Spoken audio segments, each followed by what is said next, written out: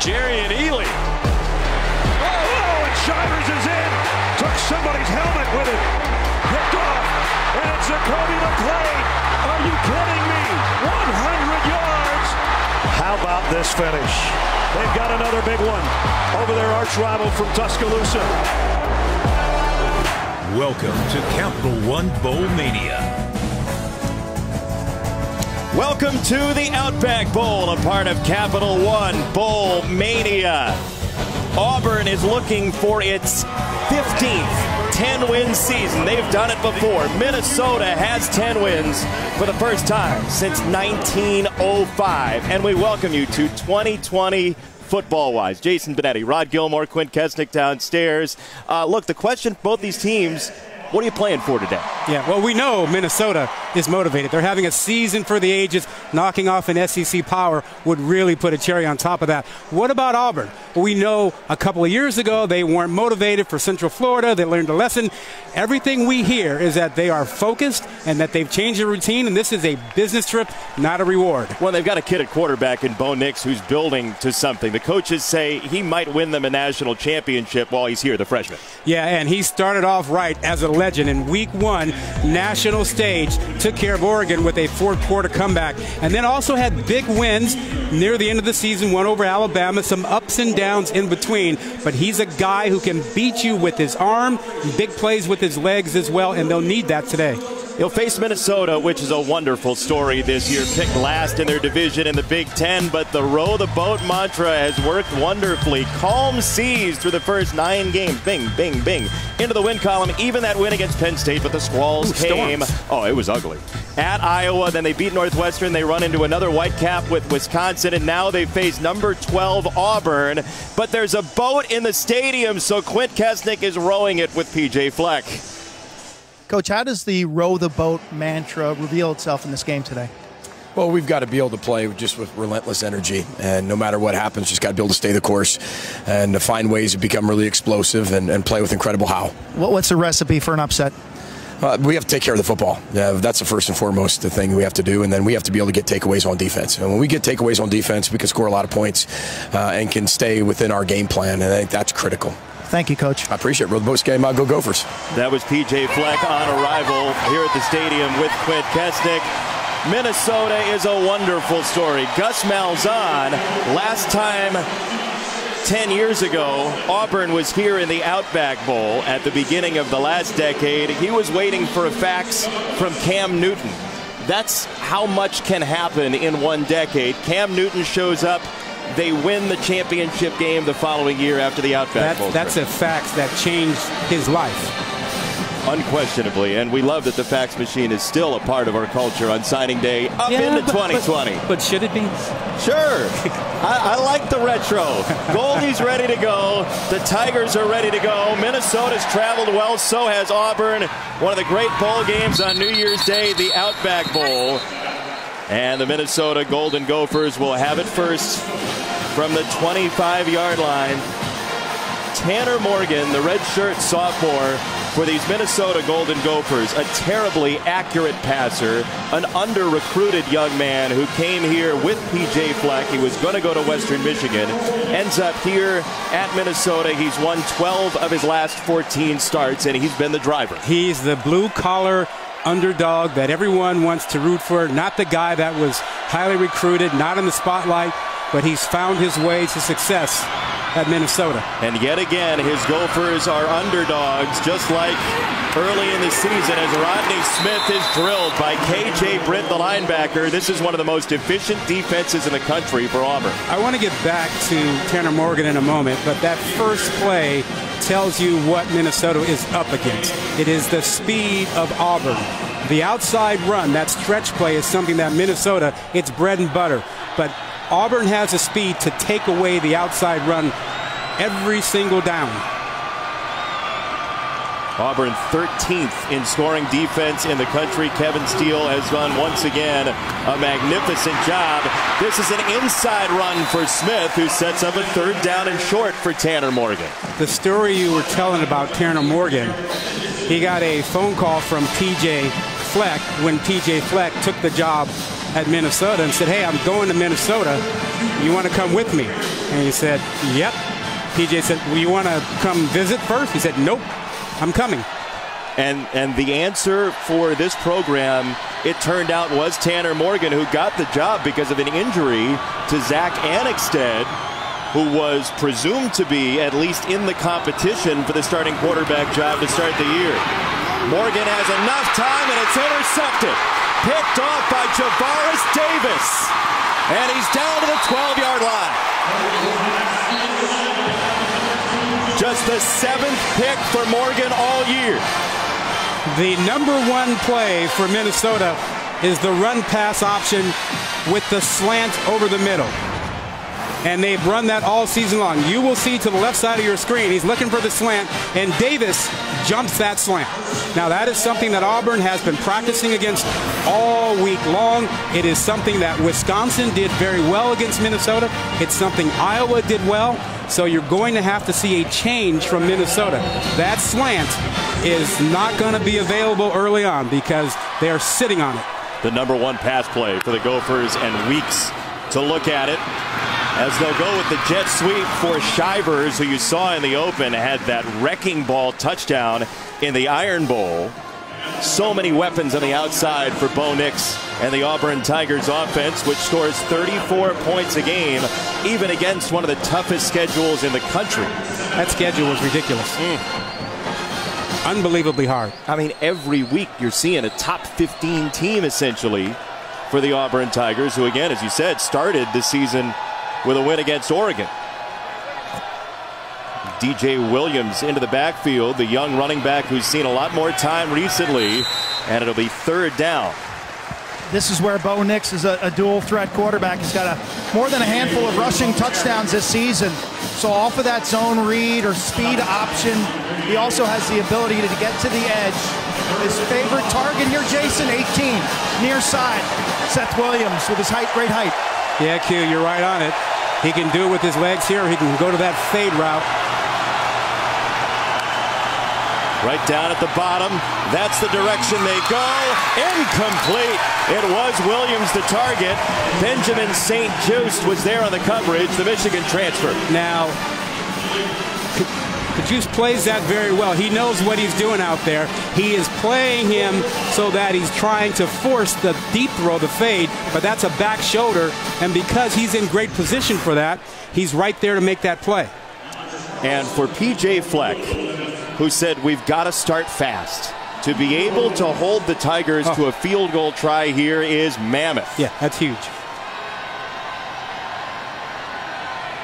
Anders Carlson from 24.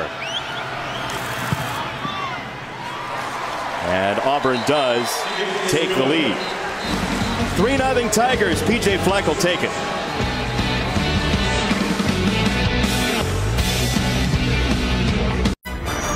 The Outback Bowl, brought to you by Outback Steakhouse. Hurry in January 2nd for your free bloomin' onion or coconut shrimp. And Mitsubishi Motors, drive your ambition. One of the wonderful things about bowl games is the opportunity to get out into the community. We saw players and coaches at Tampa General Hospital to bring some holiday cheer. And then Busch Gardens on Saturday. So Auburn and Minnesota traveling well. And the Tigers held to a field goal after the interception in the short field on the opening drive. That's a great defensive start for Minnesota. I mean, that thing was set up to be 7-0 right away, but to get a field goal out of that, that's got to make the Minnesota coaching staff really happy. Carlson to kick it away to Demetrius Douglas for Minnesota. And once again from the 25 for the Golden Gophers. And go back to the pick here. Yeah, you know, we talked about this RPO run-pass option. The quarterback makes the decision after the snap whether to have a run or to throw the ball. Now, the slant is something that they want. Inside coverage here by Davis, and he backs in, taking away the inside. You see that? He's taking away the inside, and you still have Tyler Johnson trying to run that slant inside. Davis just runs it forward. Interception in 3 straight games for Tanner Morgan, which was extremely rare early in the season. The efficiency of this offense is high level against a very tough defense. There's a cross for a first down just short of the 42. Rashad Bateman, who led the team in receiving yards this year. Yeah, come right back with it. Another run pass option, quick slant. Now, Auburn's going to give a lot of man-to-man coverage. And as long as those linebackers attack the run action, that slant will be there. That's a good omen for Minnesota. Big Ten Receiver of the Year, Bateman, another under-recruited guy out of Tifton, Georgia. And our first flag comes surprisingly against Minnesota, which does not get penalized very much. Ball start. Offense, number 64. 5-yard penalty.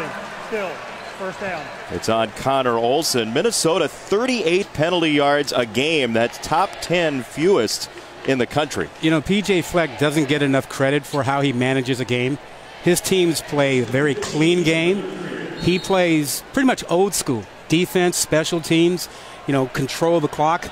For all of the other modern things that he does, his game management is very old school. Yeah, I was going to say it's in conflict with the deeply psychological bent he has as a coach. And Morgan rolling out on first down and longer, and he's got a connection up to the 50-yard line to Tyler Johnson, the senior, for 17 and a first down. The one advantage Minnesota has coming into this ball game is they have two incredibly talented receivers on the outside. And no matter how good you are in man-to-man coverage, you can't beat great receivers every single play. So Bateman and Johnson are the key to Minnesota getting something done today. They're going to go Wildcat here. Seth Green, the Wildcat quarterback all year long, is going to run power, and he runs right into Owen Papo, the freshman linebacker. Now to our Chick-fil-A impact player. Well, not hard to figure out some of these impact players in this ball game. They really have been standing out all season long.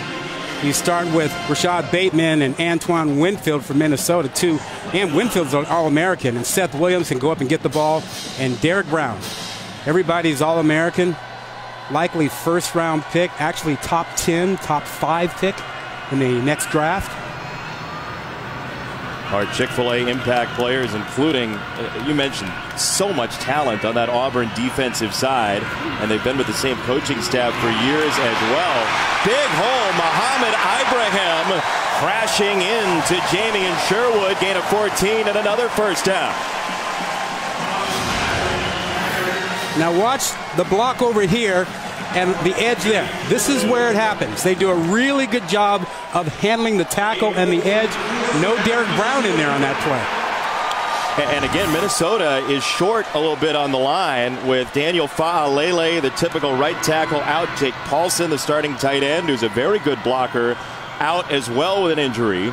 And so they run left behind Schluter.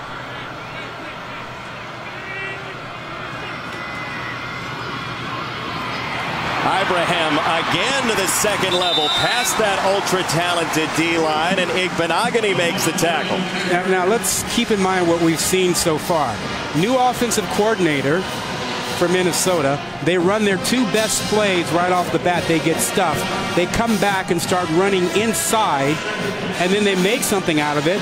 And then they are able to get back outside. Yeah, it's been their base offense. It's all based on that inside zone, the RPO game off of that. They have thrown a formational wrinkle at Auburn going empty on the first series, but this is just standard Minnesota football, and right now Auburn's defense a bit on their heels. Even with the new offensive coordinator, as Kirk Shiraka is out to Penn State. Moving on to State College, there's a first down for Rodney Smith. But again, Quint says typical Minnesota offense. They're so used to what they do, the recipe's the same. The surprise, though, is that they can run that inside zone against this defensive line. We didn't think that would be able to happen. Now, Derek Brown is back in there. Now, they're double-teaming him when he's in the game.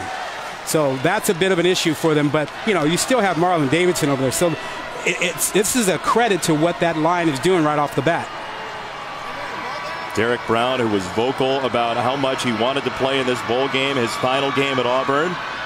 Some of his defensive mates followed him. There he is. Morgan, and Brown was in on the tackle. Now Derek Brown is the ringleader And he got almost all of his boys to come back last year when he was a first-round projected pick and to play in this ball game. There's only one Auburn player, Nick Coe, who isn't playing in this ball game. Yeah, essentially the Pied Piper said, I'm coming back. Everybody else came with for Auburn, so the motivation is to send out the seniors in a strong way. But Minnesota is having a very Gopher-like drive on its second touch of the football.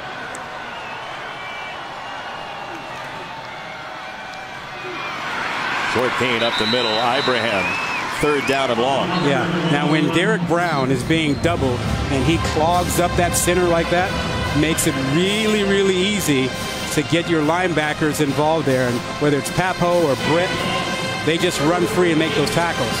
Here's an interesting third down now. This is typically where you get Minnesota looking at their RPO. Now, Auburn is a heavy blitz team in this situation, which Minnesota has not seen a lot of.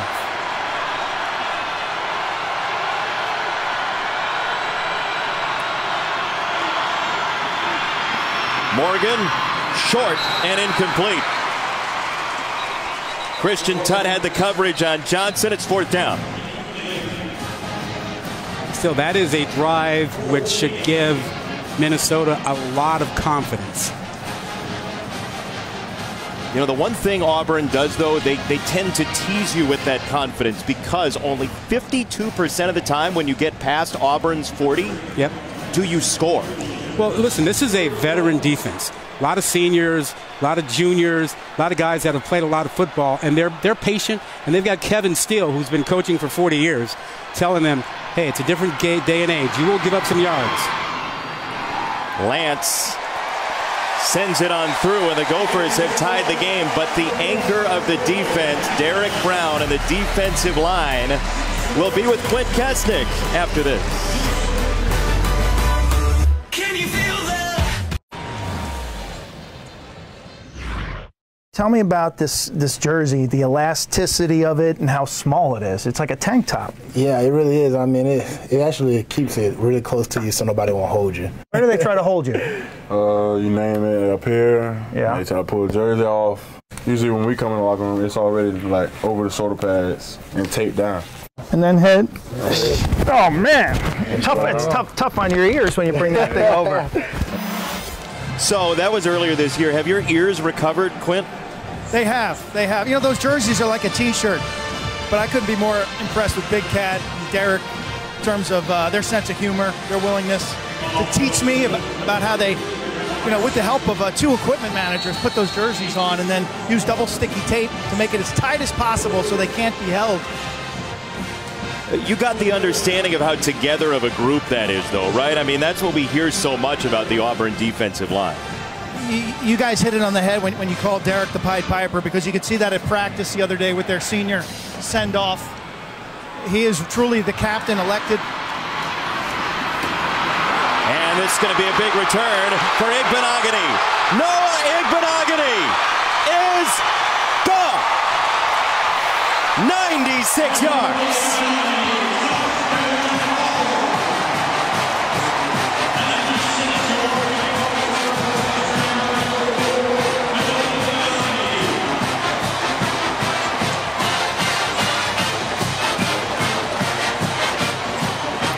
Well, all it takes is a couple of Minnesota guys out of their lane, and watch the key block, number 19, right in front of Igbenogany, and that's all he needed. Once he got that block, he was off to the races. Minnesota played it as a return to their left, and he went to their right. Grant Ryerson, the kickoff man, had the best shot at him and couldn't make the tackle. Igbenogany and this special teams unit for Auburn pays off a big touchdown after a grinding Minnesota field goal drive.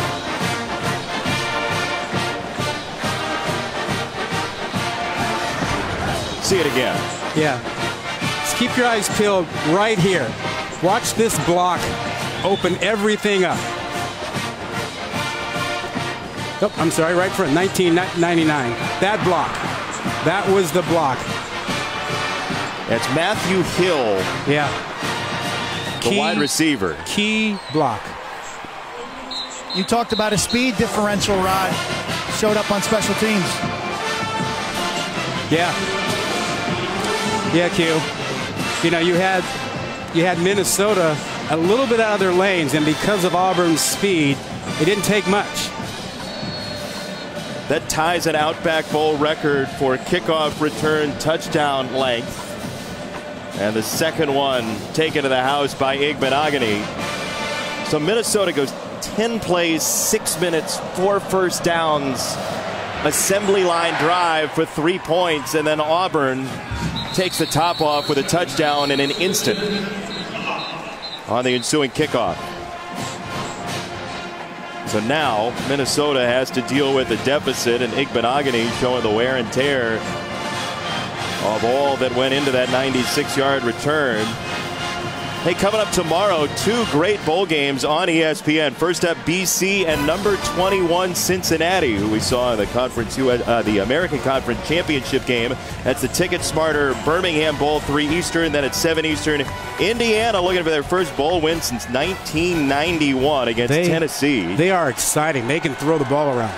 We had them at Penn State, and they, even without their best playmaker in the game for most of that, had a shot at taking down Penn State. And now the Auburn defense swarms and sets up a 2nd and long off the run from Smith. Yeah, a bit of an issue when you don't double Derek Brown in there. Now, I think this series we need to see Morgan become the focal point. He's got to throw some passes. He's got to get the ball out fast. Getting off a press has been an issue for some of these outside receivers. Well, we talked to Bateman and Johnson, and they were looking forward to it yesterday in our meetings, trying to maybe get upfield. We have not seen that yet for Minnesota's passing offense. Well, the good news is they've moved Johnson into the slot. It's harder to press Johnson when he's in the slot there. Morgan, it's batted away. Roger McCreary, the sophomore from Mobile, sets up 3rd and 11. But this Auburn defense, the secondary in particular, they're being very physical. Now, Johnson tried to run a double move, tried to run a slant go, and as he tried to do that, he got waylaid by McCreary, number 23. He just held him Tutt as well. Those guys are doing a good job of being physical. Look at the confidence of Christian Tutt. I mean, Kevin Steele, we essentially asked him yesterday what could go wrong in this game for your defense, and he was very confident in the drive and motivation for his defense, which has been together for so long, looking for essentially a graduation present, as that's nearly intercepted by Daniel Thomas. Yeah, forget about having 2.5 seconds to get rid of the football. Oh, yeah. You know, that's kind of the standard you like, and that's what Minnesota tries. They're not getting that on that 3rd and long. They bring Davis from the edge, a lot of speed, a lot of pressure. Look at 13. Look how fast he's coming. Minnesota has struggled at quite a few times this year to protect Tanner Morgan anyway, even when they've gotten the ball out fast. They're without Fa'alele and Paulson and facing the best defense they'll see. Yeah, that's a problem. Minnesota has a fantastic punt coverage unit. And that ball is on the ground, off of Tutt, and Minnesota's on it. My goodness. Why try to field that? That's what Gus Malzahn wants to know.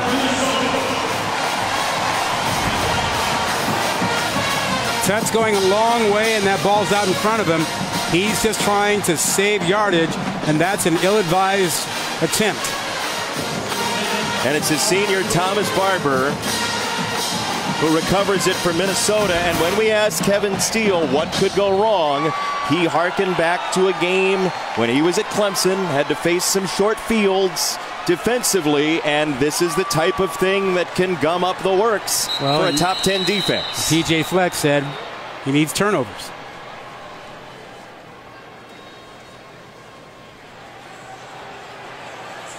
I believe this is going to be under further review. We'll check and see if it was indeed touched by Tutt when we come back. Being a person is complicated, but you figure it out. In fact, people are always doing impressive things. So how come all these people who do wildly challenging things feel like they can't do their taxes? We're talking about a bunch of baby birthing, office discoing, zero-gravity toothbrushing, late-night chainsaw sculpting, dog-walking people.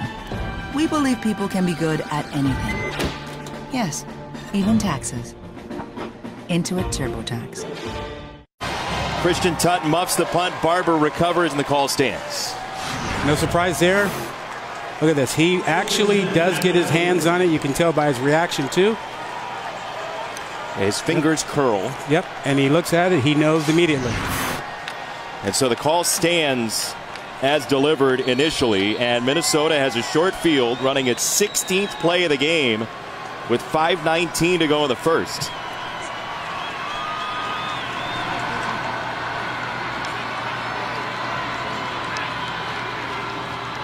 Morgan pointing to his senior tailback, Rodney Smith. Morgan lets it rip and has Chris Autman-Bell, the sophomore wide receiver. But you can see in Tanner Morgan's mannerisms, he is sensing the pressure with his shoulder movements quickly. Yeah, well, he got some pressure from Marlon Davidson. As soon as he got rid of that ball, he took a hit. Now, it's not always getting the sack. It's just constantly being under duress. You're affecting the quarterback. Davidson gets a hit. You know, Brown's in there knocking him around. Davis comes with the pressure on that last screenplay attempt. So Tanner Morgan is not yet comfortable back there because he's getting harassed.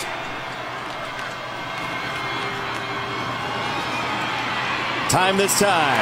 And he's got Johnson inside the 20. Tyler Johnson, the Minnesota native, for 17. This is one way to beat press coverage, a crossing route. He comes all the way across the field to run away from the man coverage. That is a good way to help Johnson out. Johnson is not a great change of direction guy, so beating press coverage when he's the outside receiver is a little tougher. Put him in the slot and let him run away from the guy. That's a great adjustment. Humble young man who's going to walk for his diploma coming up in the spring. And he said to us yesterday he did it for his family, to be a role model for everybody coming after him, all of his siblings. Ibrahim, touchdown Gophers.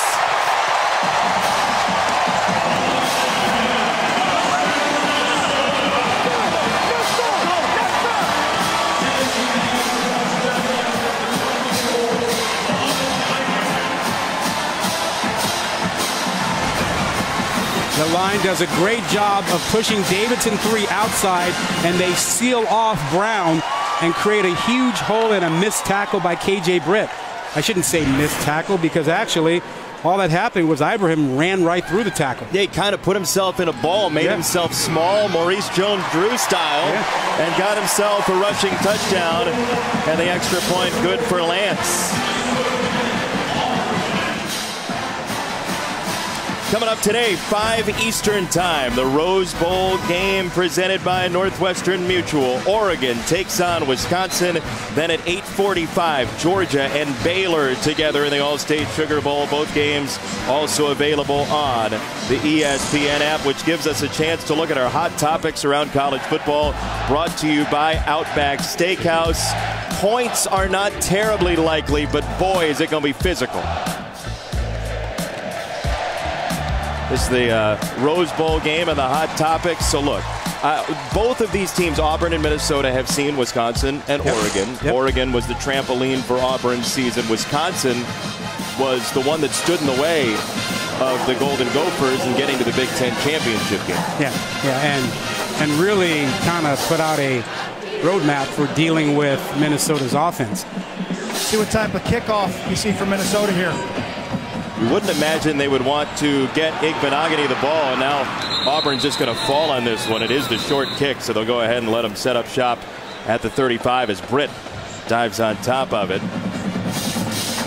So Auburn has run a grand total of 3 plays for 6 yards. So who's their quarterback? Yeah, we haven't met him. He's Bo Nix. If you've missed him, 90 seconds. He's had the ball so far on a short field kickoff return touchdown.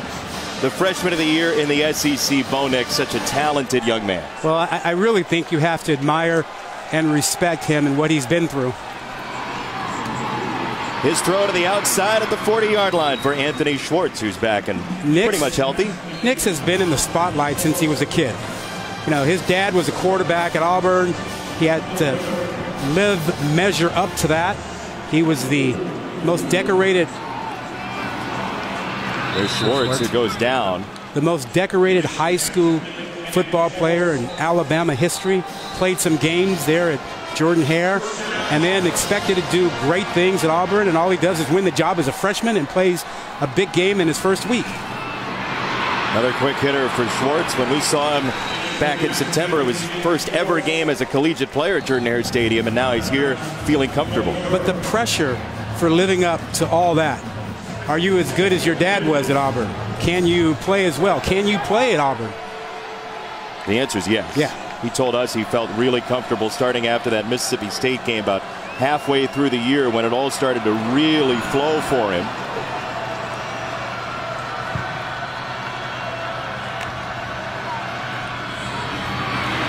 On the ground, nothing there for DJ Williams. What stands out about Nix on the bench is the next play mentality, the next series mentality. He's grown up. He never lost his confidence this year. He never hit the proverbial freshman wall. He's been a sponge, asking the right questions. Let's see if he can deliver on this third down. Yeah, we talked about Tanner Morgan being the guy that was lightly recruited. That's not Nix, man. We're talking about a guy, Elite 11 and everything else. He's been under all kinds of pressure as a youngster, and he's handled it well. He's seen a lot of third downs like this. Nix bails. He can absolutely run, but he is short by a couple of yards, and now will Auburn go for it on fourth down for the 14th time this year? Well, looks like they will. There's Malzahn sending in. Tight ends and Boobie Whitlow, potential Wildcat. Remember, Gus Malzahn has called the plays this year. He also lost his offensive coordinator, Kenny Dillingham. Chad Morris is in, watching mostly today. And a flag comes down for a false start. Oh, that's going to change it.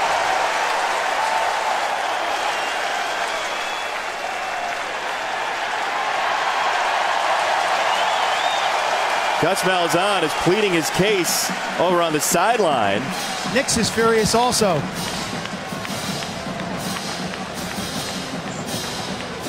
Still going to go for it, it looks like. Wow. Got a quarterback pooch punt here if they don't like what they see. I think that's what you're going to get, Q. Yeah, they broke it down, and now we're going to have a timeout, Minnesota. Yeah, they had no one back to receive the punt. Well, if any Alabama fans are watching, we wouldn't imagine so with the Tide playing. But in the Iron Bowl, Auburn pulled some shenanigans with its punt formation, well within the law. But Nick Saban wasn't terribly pleased about the whole function. The Nick Saban, Gus Malzahn relationship is interesting. Malzahn is really the only coach who's had any success against Saban. Saban has really dominated everyone else. And he's got, 2 or 3 wins against him in his tenure there at Auburn. Gus Malzahn and P.J. Fleck, by the way, have an interesting relationship, too. The two coaches in our game have a lot of admiration for one another. And separately, outside of a game like this, they are friends. They've joked around a little bit here today, and now P.J. Fleck doing some calisthenics, but telling him to talk as Bo Nix going to come off the field. They're going to punt.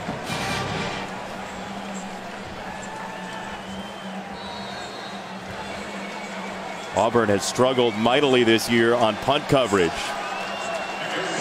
Demetrius Douglas back to receive for the Gophers.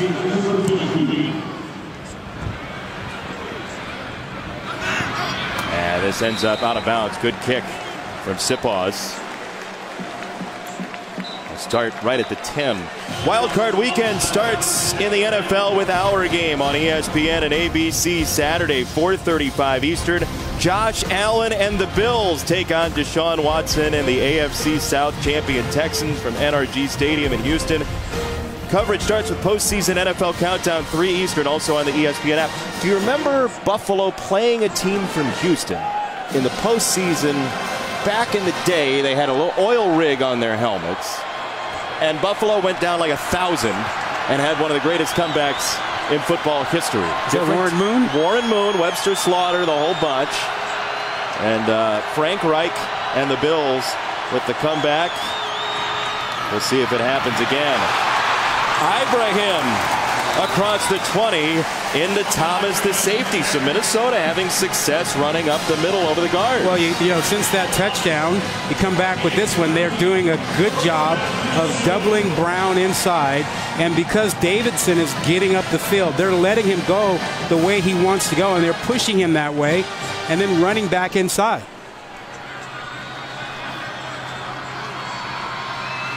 Minnesota 6th in the country in time of possession. They've had the ball for very much the balance of this first quarter. Ibrahim shook by one tackle from Zacoby McClain, and Davis finally got him. Here comes Brown again, trying to amp up the troops with some energy.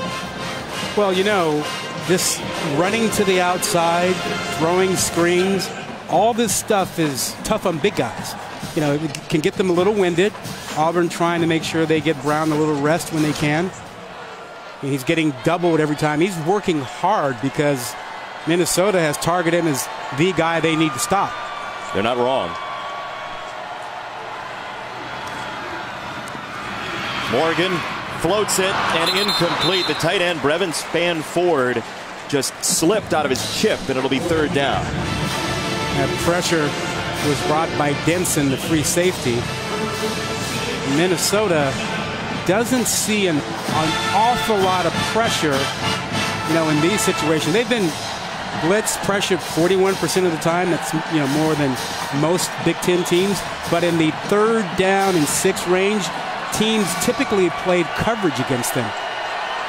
Auburn doesn't believe in that. Auburn will get after you.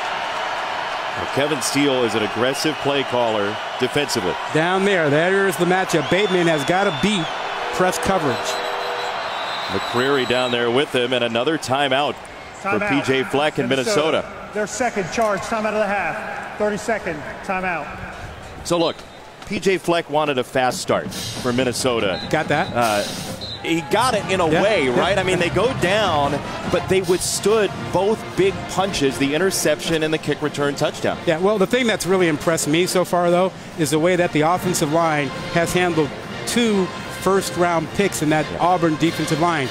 Brown and Davidson have been neutralized so far in this ballgame, so a lot of confidence for the Minnesota offensive line. What they haven't been able to do is to get either Bateman or Johnson to consistently beat press coverage. And until that happens, their passing attack is going to be restricted. It's amazing with this Auburn team, right, to have so many seniors on a defense who have been coached by the same defensive line coach, same defensive coordinator. It speaks to the culture Steele and Malzahn have created to keep all those guys together, but plucky Minnesota is giving them all they want in 21 plays in the first quarter. Empty formation. Is the pressure coming? If it is, it's coming from the field. It's creeping up there. Morgan moves in a blocker, and this is Bateman off the catch, and he is doused immediately. He was absolutely surrounded. Javaris Davis, who had the pick, makes the stick. Well, something didn't go right because Brown got in there in a hurry, like they were trying to let him through with the screen pass, but they didn't really set it up as a screen pass. It was a great swim move. The first quarter. Minnesota and Auburn in an entertaining back and forth first quarter, 10-10 after 1. What's next?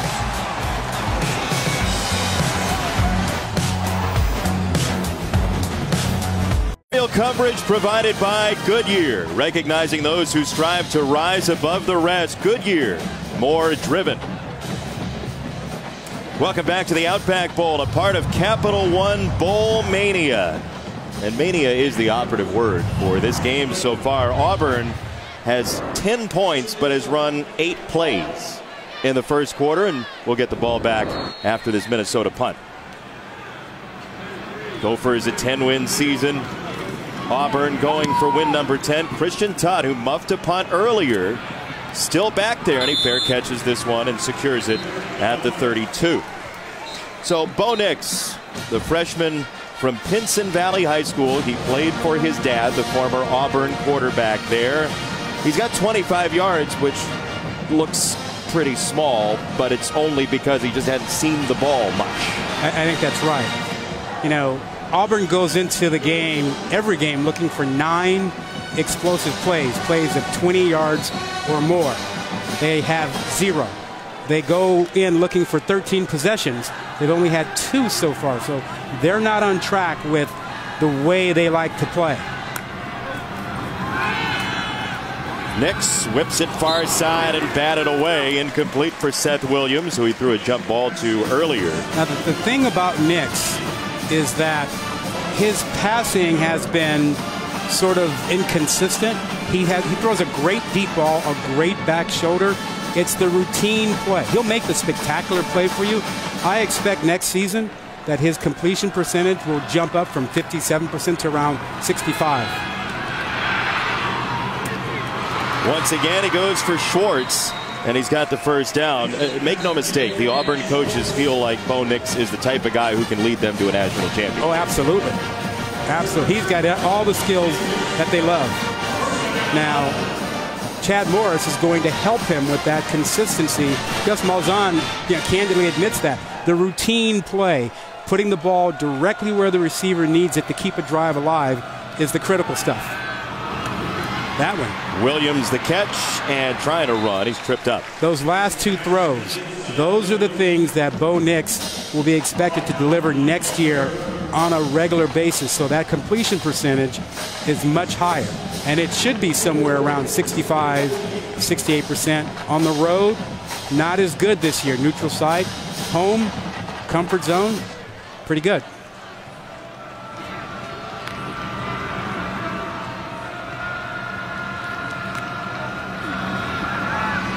This is Cam Martin on the run. 3rd down on the way for Auburn. Minnesota's corners so far, Rod, are playing off. They're kind of conceding the underneath stuff. They've done a good job tackling one-on-one on the outside. If I'm Auburn, the lack of a bread-and-butter run game so far has got to be a little concerning here. Yeah, Q, I think that means that Nix is going to have to do more with his legs today than maybe originally planned. Here's a little wildcat for you. Couple of tosses. Nix ends up with it. Bo Nix scrambling and throwing, and it's incomplete. Minnesota holds the line. Gus Malzahn thought about going for it from this spot earlier. And on 4th down and 3, will he again? Isn't it kind of hard to do that when you pull out your trick play and your trick play doesn't work? You want to come back and run a conventional play? Yeah, it seems a little backward, but you're kind of left with that situation because you don't want to get the ball again with like 5 minutes left in the second quarter the way Minnesota's been driving it.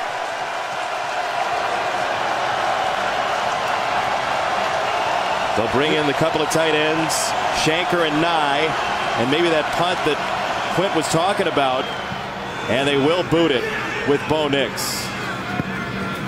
And he drops in an absolute marvel inside the 10-yard line. What can he do? Well, he said he played cornerback in high school. He wanted to play wide receiver a little bit. He's a punter now.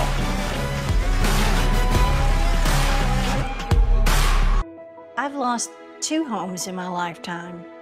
Both times, my independent agent and auto owners took care of me like someone takes care of family. For whatever lies ahead, we're always there. Auto Owners Insurance.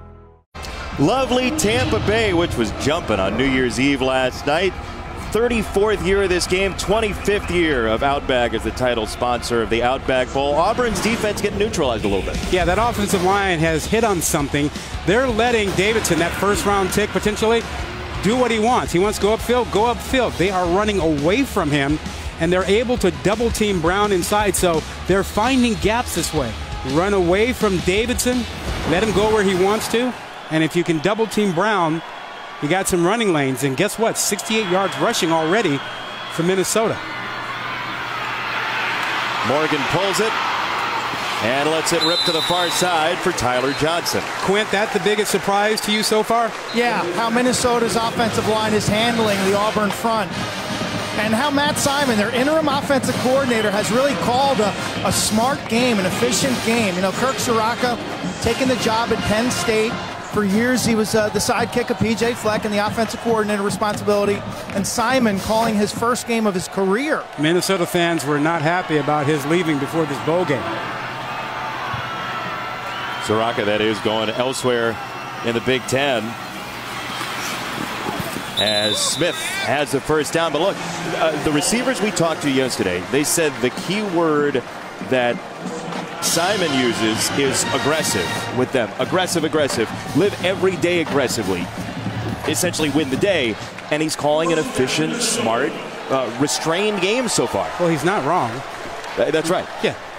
Live it aggressively. Why not? They're both accurate. Yeah, his story is very similar to P.J. Fleck, a wide receiver at Northern Illinois, played in the NFL. I mean, you talk about an overachiever, left-hander. He was out early and awfully excited for this opportunity. Another broken tackle for Ibrahim to set up second down for Minnesota's rushing offense, which is more than halfway to Auburn's typical total they give up at 115 a game. There you see 8.5 yards a carry for Ibrahim, and Davidson still on the sideline. Body punches on a warm day. Bowl season, you've had some time off. What's your conditioning level as a defender?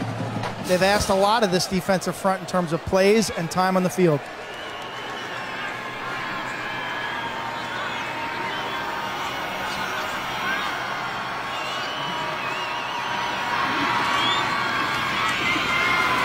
Morgan, once again, Tyler Johnson, first down. And Tyler Johnson is an outstanding story. We told you about him getting his degree soon here in Minneapolis, but he goes to Minneapolis North High School, and he is a young man.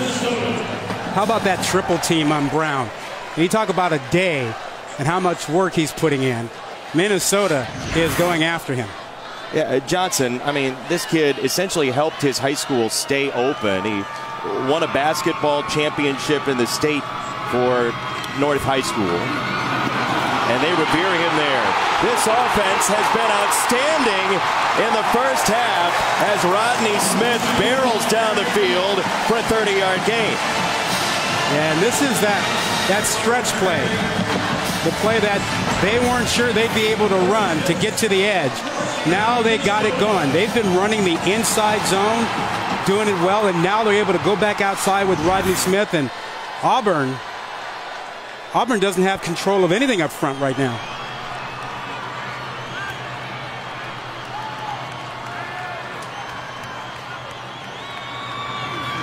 Pump and go, maybe. Here comes Davidson. Morgan flushed, and he lets it go. He waited long enough for Autman-Bell to clear, but it's incomplete. He was out of bounds as Chris Autman-Bell tried to tightrope it. I thought Morgan was going to take off there. I thought he had a little bit of room to run on a first down play and pick up some good yardage, but he is such a disciplined quarterback. He looks down the field all the time, and he knows his playmakers can do more than he can. Isn't he a guy that you root for because of his background, and he's such a blue-collar guy, and you know, as he says, he walks into the room, he's just a guy. He's another one of those guys on the long list of people they said, hey, maybe not the size to play quarterback, maybe not the big-time peripherals and all of that. I mean, he was, as you said, he was going to Western Michigan. P.J. Fleck calls him, says, come to Minneapolis. He's having this party, his farewell party, which is Kalamazoo stuff, Broncos stuff all over the living room. And he's got to tell everybody who comes in, hey, actually, we're going to wear different colors. Sorry about it. His mother had ordered cookies with a W for Western Michigan. Smart woman. She just turned them upside down. Yeah. For Minnesota. W becomes an M, and that's the ballad of Tanner Morgan's farewell party from high school in Kentucky. Screen pass, far side.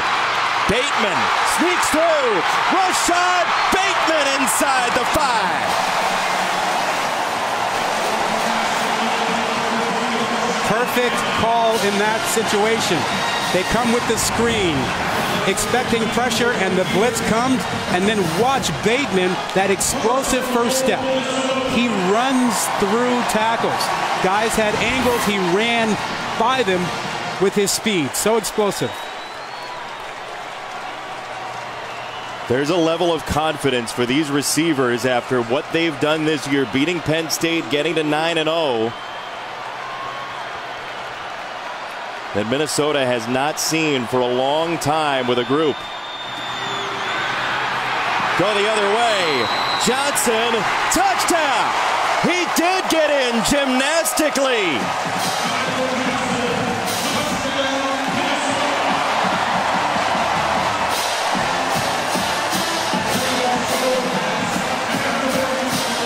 Let's see, did he get in? Ball has to break the plane, not Johnson, the ball.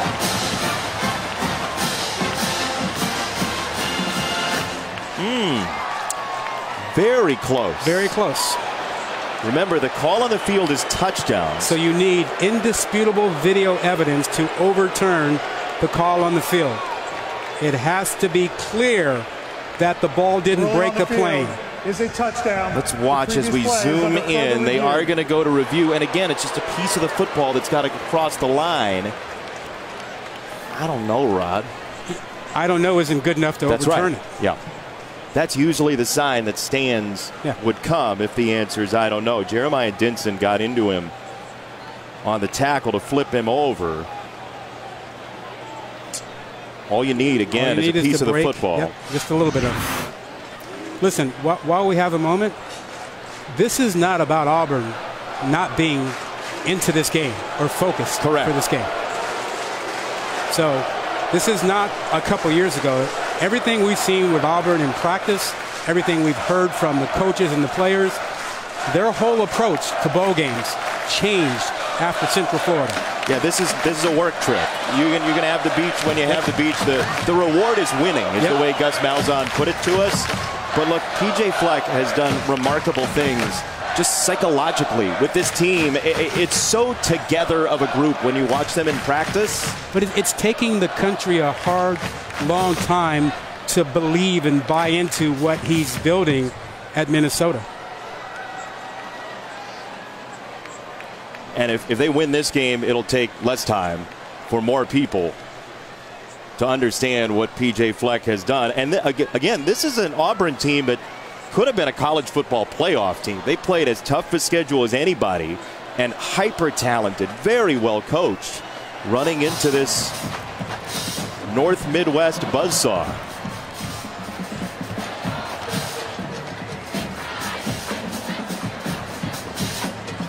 Well, unless there is something else that the replay officials are looking at a different angle.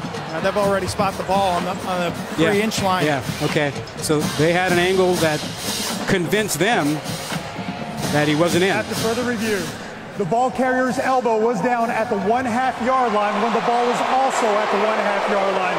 It will be second down. Well, we have an idea of how many Gopher fans have joined us in stadium for this game with the booing that just rained down on Tampa Bay. But it'll be second down and goal and another opportunity. Look at Derek Brown trying to charge up the troops. Tanner Morgan has gone to the far side. Green is in as the Wildcat quarterback. And he is a big guy. Power against power, we'll see. 240 pounds. It goes directly to Rodney Smith. And Smith rapping on the door. He's in. Touchdown, Minnesota. Let's see if it stands this time. 92 yards in about 5 minutes. It would be their second longest scoring drive of the year. Let's see. Did he get in cleanly? When is he down? There's an elbow. Where's the ball? I think he's short again, Rod. I don't think he's in there. No. Oh, no. No. He may have lost half a quarter of a yard. I agree. That elbow was down, and the ball did not break the plane. So quick polling by our ESPN.com staff says on the field is a touchdown. The previous play is under further review. Quick polling, very quick exit polling says the state of Minnesota is against instant replay in 2020. Just very quick polling. Look, I think a lot of people are starting to have concerns about instant replay, particularly when you slow things down to frame by frame. because it distorts things. Now, like the Clemson-Ohio State game. We only have one definitive study out there from the University of Chicago about what happens when you slow things down. They did a study and started in the criminal justice system looking at intent and then moved to athletics. And they discovered that there's a distortion factor when you go frame by frame. That applies to targeting only. That does not apply to goal lines and first down lines, where you need slow motion to more closely look at it. Yeah, I think that's the point. A lot of people, that's exactly the point that you two are discussing, is that folks say either replay or not. That's not necessarily true. It's do it right for the right plays at the right time. So, for example, we had the Clemson-Ohio State play, the incomplete pass, which scoop and score followed, and that was overturned. Game-changing play. When it should have stood. Looks like they've spotted the ball again. Feel like Groundhog Day, although that's a gopher, not a groundhog. And that play, as you said, should have stood, and Ohio State had every reason to be upset that it didn't. After further review, the ball carrier's left elbow was down while the ball was at the 1 foot line. It'll be third down. Now the Auburn roars overwhelm the Minnesota booing in the crowd. This is fun. This atmosphere is really enjoyable today. Well, at our hotel, there were Auburn and Minnesota fans, and as we walked around, they'd stop you. Are you from Auburn? Or are you from Minnesota? Sorry, we're neutral. Flag, and this is a noisy end zone, too. Auburn band right in the corner. Illegal substitution. Defense. 12 players lined up in formation. Half the distance to the goal. Still, third down. The best penalty you could ever want if you're Gus Malzahn and Kevin Steele, though, because you get about 1/8 of a yard for Minnesota. Well, I don't think there's any question that this is 4-down territory for Minnesota. Oh, with how aggressive they want to be? Yep. This has got to be time for Seth Green to carry the ball. 6'4", 240. Green it is. Green driven back. He is short. Auburn walls up and sets up a 4th and goal. Well, listen, you can't run at Brown. He made a tremendous play, destroying guys in front of him to get to Green.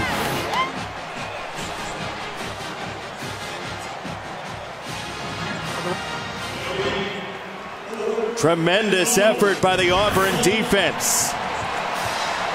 Looks like PJ Fleck's going to use a timeout here. His left guard, Connor Olson, had to come out of the game after losing his helmet. He had a nose full of blood. And so this timeout will allow Coach Fleck to put Olson back in the game if he can play. Q, all I know is that you're the last guy with the chalk. You do not run at Derek Brown down there. You have the ability to change and run away from him. You run at him, you got a problem. We'll see what Minnesota chooses. 4th and goal when we come back. Minnesota, their third and final timeout of the half. Bryce Witham, touchdown, Minnesota.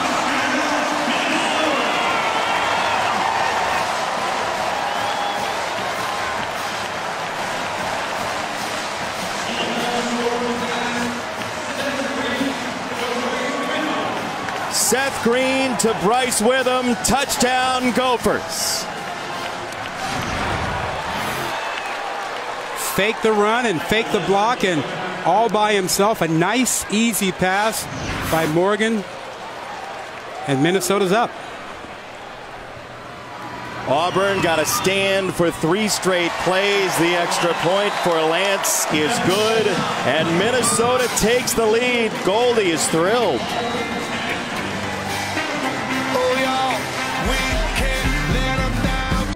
I've lost 2 homes in my lifetime. Both times, my independent agent and auto owners took care of me like someone takes care of family. For whatever lies ahead, we're always there.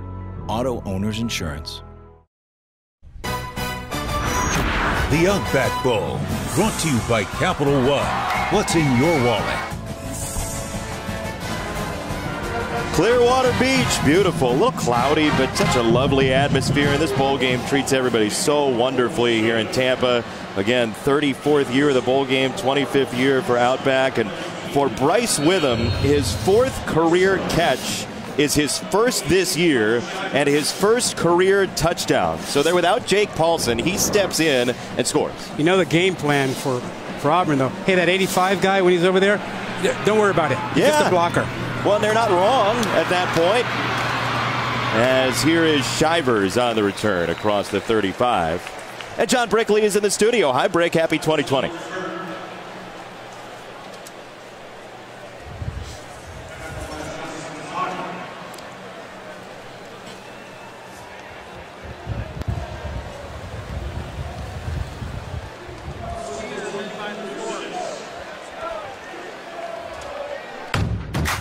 Find your rhythm. Your happy place. Find your breaking point. Then break it. Every emergency gives you a potent blend of nutrients, so you can emerge your best with Emergency. Auburn fans feel a little better than an Alabama deficit as that is clipped by Barber. Thomas Barber, the senior, sets up 2nd and long. He has been such a massive force for that defense. What's a Minnesota game without a Barber name involved? That family has been involved with Minnesota football for a long, long time, and that senior linebacker just made a heck of a play. Dad played in the late 70s, early 1980. Brother Marion, tremendous running back as well, had an NFL career that you certainly remember as Seth Williams has to 360 and gets dropped behind the original line of scrimmage, and it's 3rd down. This is a huge play in this game. Looks like that Coney Dorr, 16 in white, down on the turf. The cornerback has had an outstanding season, but this drive is critical for Auburn. So Durr is down 3rd and long for Nix, who's only run 15 plays when we come back.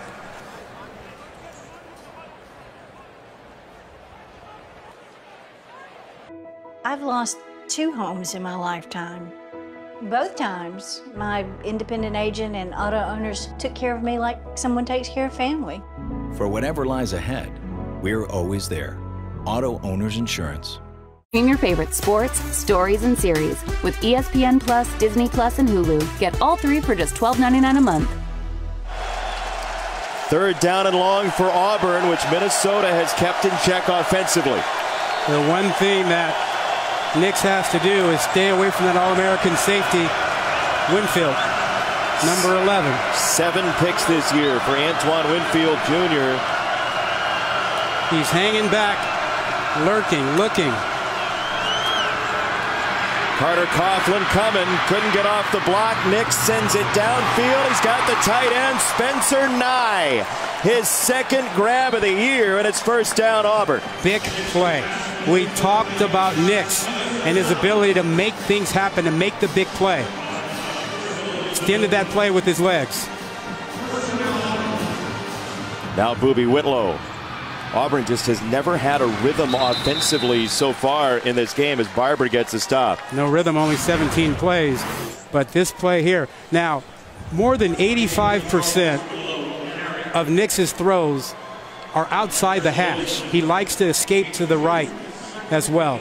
So that was normal and comfortable for him, and smart not to have a freshman quarterback throw over the middle of the field, because you know the middle of the field is dark and full of terrors. Full of terrors. Yes. Full of terrors, even in 2020. Linebackers and safeties. They'll go with the wide receiver jet sweep there, Shivers, to set up 3rd down. So they use so many tailbacks. They have so much motion, receivers, running backs, and Shivers sets up the 3rd down.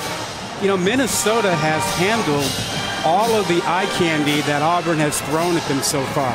All the shifting, all the motion, and the idea behind all that eye candy is to make the defense freeze and think and forget about their assignment and not know their next assignment.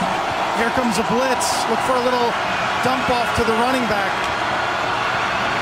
Sorry Marin is coming, and Nick spins it out, incomplete for Will Hastings. That's the replacement for Kamal Martin, Mariano Sorry Marin from Mokina, Illinois, who brought the pressure straight up the eyes of Nix. Yeah, Minnesota is not a heavy blitz team. Good timing there by them to bring that. Good anticipation by Nix to get it out there, but not much you can do. No man's land again. They're going for it. Yep. 4th down for Auburn. Again, Nix has to be aware of Antoine Winfield. Sitting right there. Father, 14 years in the NFL. He's a ball hawk and a timeout. Auburn. Gus Malzahn wants to talk it over. 30 seconds, timeout. Winfield reads things very, very well. You know, he has 2 years of eligibility left, but he can come out for the draft. And hasn't made up his mind about that, but we saw him early this year, and we could tell in week 1, week 2, he was going to have an All-American type season. Best smile. He's got the All-American smile. Best we've seen this year. He smiles about himself smiling. I mean, it's double counting. He's an awesome young man. You can tell the pedigree of his dad. And don't forget, Monday, January 13th, College Football Playoff National Championship game presented by AT&T. Joe Burrow and LSU against Trevor Lawrence and Clemson at the Mercedes-Benz Superdome in New Orleans, 8 Eastern on ESPN and the ESPN app. We talked about this Auburn defense. They had great success, more than anybody else, against LSU this year. I watched that tape a couple of times, and you know, Auburn played LSU well enough to win that game. Their defense really played well. 4th down and 5 for Auburn's offense.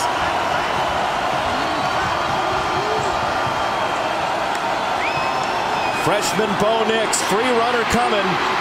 He got by Coughlin, wings it downfield, and a wide open Sal Cannella touchdown.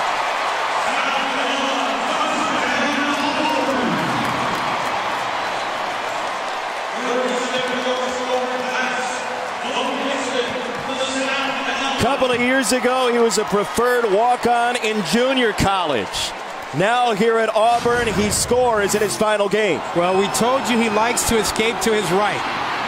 Don't attack the upfield shoulder. He gets out there, and the middle of the field does not scare Bo Nix. Such a great ad-libber. Very young in his collegiate football career. Auburn's longest play of the day from scrimmage goes for a touchdown to Cannella. When you find a quarterback who can handle the pressure and make the big plays, you know you can work with everything else. Schaumburg's finest, Sal Cannella. Yeah, like Gus Malzahn says, Bo Nix will win a national championship. There's Sal Cannella. You see him get past the initial chuck that the linebacker gave him and just slips in between the safeties. Everyone ignored him because of the rollout by Nix. Nix with his eyes down the field. Man, he can make the big play. 2 plays on that drive. The conversion to Nix and the touchdown, the ability to extend plays. Yep. Minnesota's bringing some heat with Carter Coughlin. Yep. Nix, so cool, though. Hard to believe he's a freshman. Yeah.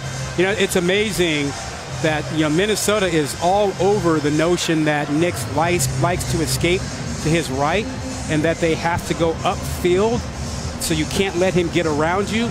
But each time on this drive, he was able to get around them. They didn't go to the upfield shoulder for him, and so he made big plays.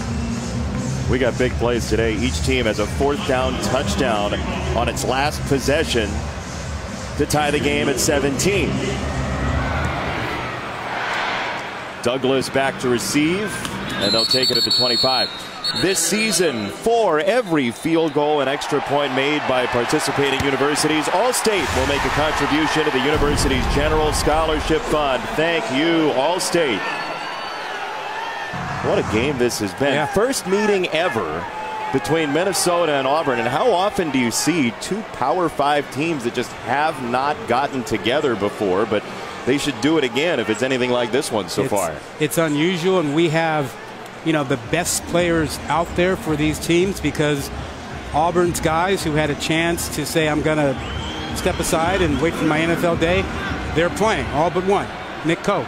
And that's every player's individual decision. Absolutely. They're welcome to make their own choice. Yep. Some people come back, some people don't. Rodney Smith puts the shoulder down to the 28. We have approximately 25 players who chose not to play in bowl games and scores of others who decided to play. And I think you and I are in agreement.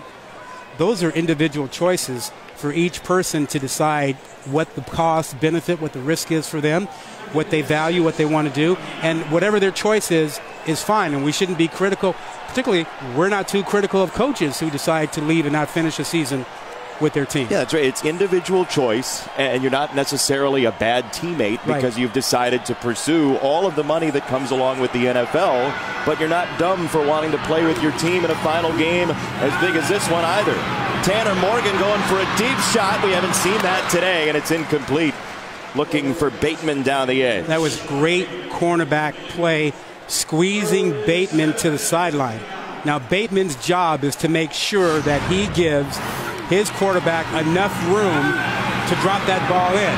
But he can't because Igbenogany does a good job of squeezing and forcing him to the sideline.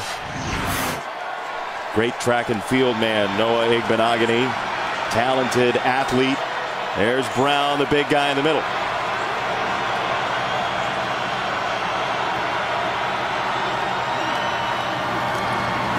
They'll run and get the first down with Ibrahim. Third and long run is a tendency for Minnesota. Yeah, double team on Davidson inside. Opened up a huge running lane. They're doing such a terrific job. I'm sure they're running the ball much better than they expected they would in the first half of this game.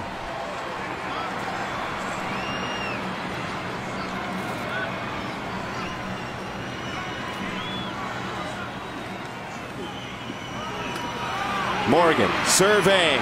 Morgan for Johnson, who goes to the high point and climbs the mountain at the 30-yard line. It's a gain of 29. Great pass protection for Morgan. Gave him plenty of time to find Johnson in the middle of the field. Look at that. How about Johnson going up high to get that? Post pattern. Well, look, he went to Minneapolis North High School. He played for the Polars. That was their mascot. So it fits that he would go to the very top of the world to make a play in his final game. I like that. Thank you. First down for Minnesota. Rodney Smith is drilled. Igbenogany blasted it. Yeah, only a matter of time before Kevin Steele, the defensive coordinator, says, you know what? I'm going to add something here. I'm going to add a little bit of pressure. Going to bring a corner blitz. I'll bring safety blitzes. Q, you like that? Oh, yeah, he's got to turn up the heat with really how surprising it's been that they haven't been able to stop the run with their four up front. And now we're seeing Minnesota operate at a glacial pace here. I'm going to try to end this half with a field goal attempt or a couple shots in the end zone.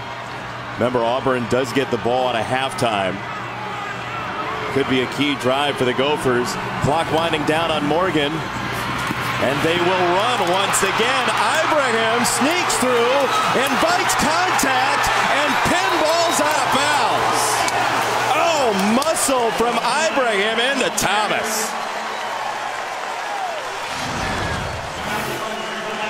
Watch what happens over here. There's your big-time defensive end that they actually turn Davidson inside and create a lane for Ibrahim. This offensive line has played remarkably in this first half. Auburn gives up 115 yards on the ground per game. They've allowed 135 before halftime here in the Outback Bowl. Multiple tight ends again. Rodney Smith through the car wash and just short of the 10. And he's running so hard, falling forward, being physical.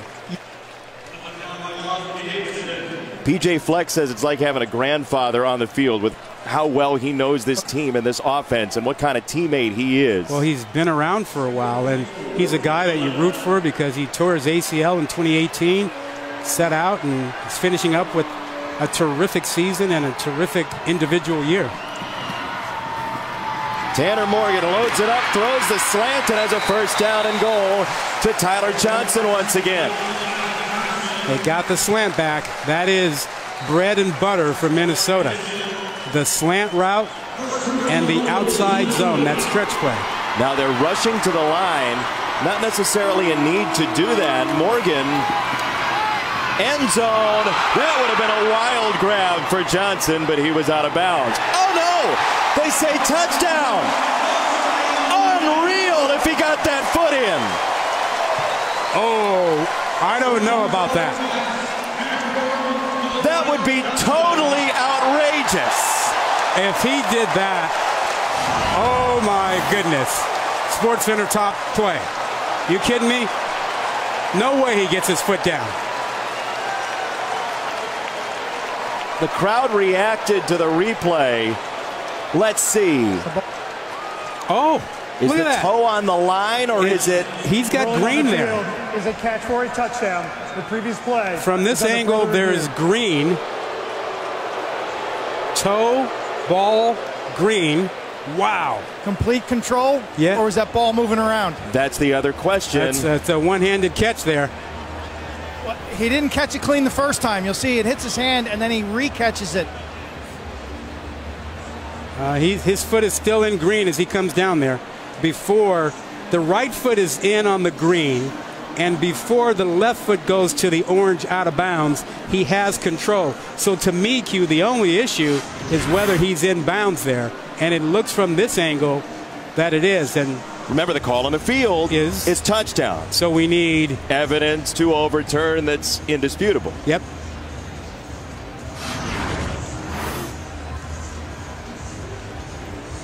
Will Auburn get the replay overturn hat trick in the end zone? Now, right foot down, control. Now, does the toe squeak over the line there as it's, I mean, that is... It should be indisputable. And that... Well, see, now there on that look, it doesn't look like there's as much green as we saw in the first place. That's very difficult. And this is that part of slowing things down to frame by frame that can distort things a little bit. Look, that was a heck of a play, and I think the call on the field was the right call. We'll see what replay says. Yeah. Maybe we just go too far with replay. Well, on a scoring play, a lot of people would say you gotta get that right, though. So I understand the point of it. But is it right if we really squeeze frame by frame? Yeah, that's the question. And again, you know, if you had a camera in the wall behind the end zone for that one specific play, obviously that changes the function as well. But we'll see what they say from instant replay. Again, ruling on the field is a touchdown for Tyler Johnson, who, as a senior, has done so much and been through coaching changes and all of that. Is it clear to you that he was out of bounds? No, I mean, your point is valid. It should stand based on what we've seen. Right. Yeah.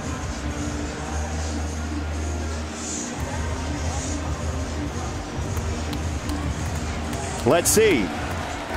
After further review, the ruling on the field stands.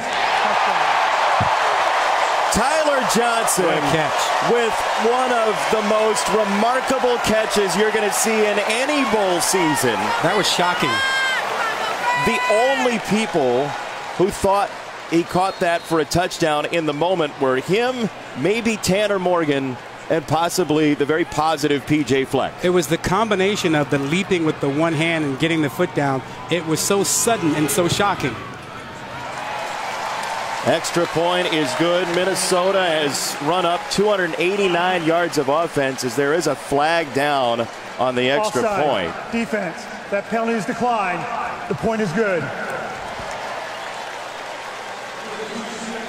24-17, and coming up on our Mercedes-Benz halftime report, we will check in with the other SEC Big Ten game, Alabama and Michigan, and then preview the Rose Bowl as well. Wisconsin and Oregon coming up. Are you as stunned as I am? Because this is one of the best defenses in the country, and Minnesota has had its way with them. Now I'm not saying that we didn't expect Minnesota to be in the ball game. The surprise is the way the Minnesota offensive line has manhandled arguably the best defensive line in college football. Yeah, but with P.J. Fleck and his belief that he learned from Jim Tressel about clock management and grinding the clock down and bleeding teams out on the offense into the defense, he's kept the Auburn defense on the field for long enough to make fatigue a factor, even for seniors who are well-conditioned like Brown. He's made Auburn uncomfortable. He's made the defense uncomfortable by doing what you said.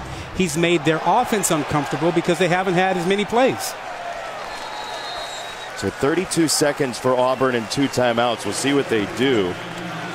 Coming up tomorrow, 2 more great games on ESPN. BC, Cincinnati, the Ticket Smarter Birmingham Bowl at 3 Eastern. Then at 7 Eastern, Indiana and Tennessee in the Tax Slayer Gator Bowl in Jacksonville in North Florida. Both games are on ESPN and on the ESPN app.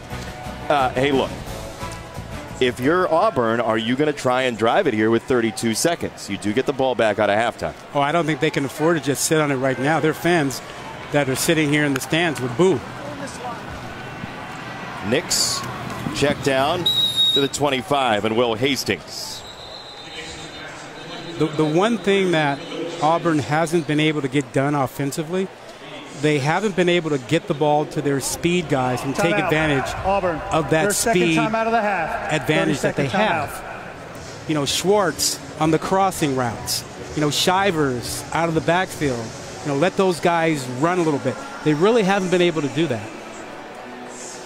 They haven't had the ball much. Well, I mean, 21 plays. It's got to be difficult as a play caller to find that groove, that wheelhouse where it's just clicking. And coordinators talk about that all the time, where they just kind of forget they're calling plays and it just is in you. It's hard to do with 21 plays. Twice as many plays, more than twice the time of possession. You know, Gus Malzahn scripts his first 10 plays. And he says he goes in at halftime and they look at what, you know, Minnesota did, and he'll come out in the second half with a shorter script of 3 or 4 plays that he wants to run right off the bat. Kind of tick some things off. New call sheet in the second half. Nix, the freshman, wheels out of the pocket and gets sacked. Boye Mafe, the redshirt sophomore. Yeah, when you study the tape and you study the numbers, you know that Nix is not as effective when he moves to his left out of the pocket. And that is how the first half ends in Florida. Halftime score, Minnesota 24, Auburn 17. The Mercedes-Benz halftime report after this. This is Capital One Bowl Mania. Welcome back to the Outback Bowl, a part of Capital One Bowl Mania. Here in Florida, we knew we had 2 well-coached teams. We knew we had 2 class programs, but we didn't expect necessarily that Minnesota, though it's had a great season, would be up by 7 at halftime here in the Outback Bowl 2020. Welcome back in, Jason, Rod, Quint downstairs. Look, you never know what you're going to get in bowl games. Right. Tendency breakers, a lot of time to think about it, motivation. Stuff like this happens. Yeah, this is not about lack of motivation. I think both these programs were plenty motivated for this ball game. Minnesota has controlled this game. They've made Auburn uncomfortable. They've made them uncomfortable on offense because they haven't had the ball. So Auburn has only run 9 plays rushing.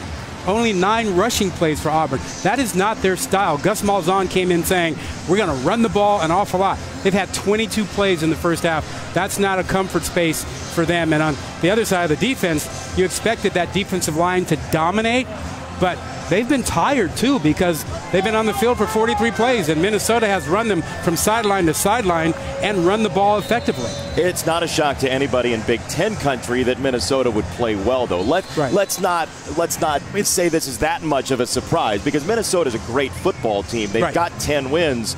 Auburn's one of the toughest teams they've seen all year. As we take a look at what Tyler Johnson did in the first half, this senior has been outstanding. Who's showing up? Presented by the Peloton app. It's number 6. Yeah, he's working. Initially, they had him a little press coverage. They moved him inside to the slot. He got away from people, and this touchdown catch, my goodness. The body control, one-handed catch, gets the foot down. Yeah, he's working.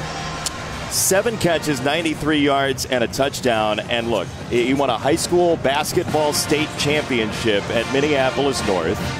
Basically, as the story goes, the school was on the verge of possibly closing, and Tyler Johnson helped keep it open. Rashad Bateman, his teammate, called him, quote, Savior Ty, King of the North. He's the pride. Yesterday. He's the pride of, that north side of Minneapolis.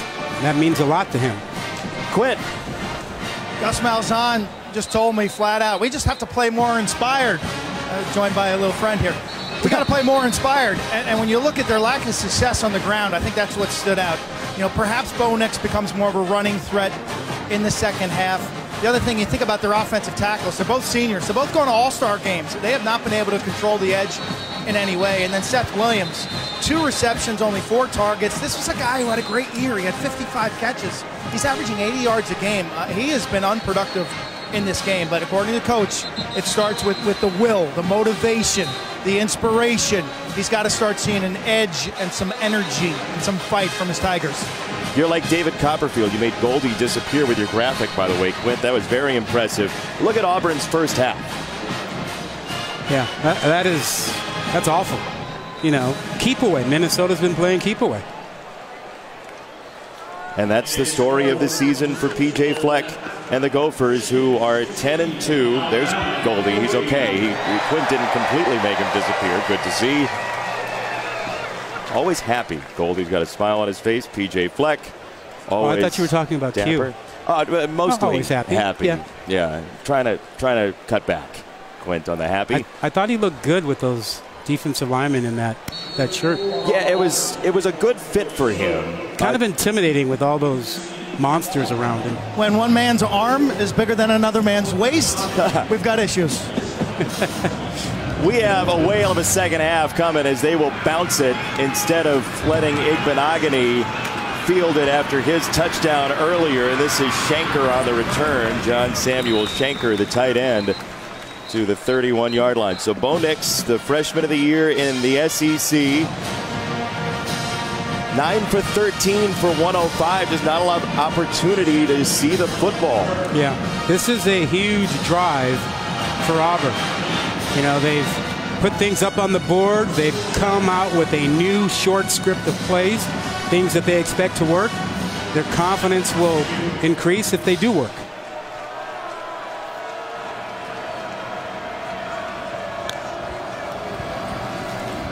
On first down, DJ Williams up the gut.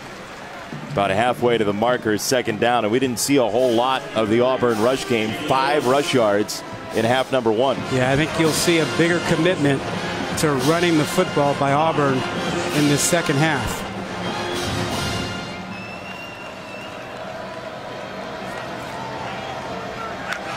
They'll bring Shivers from the receiver spot.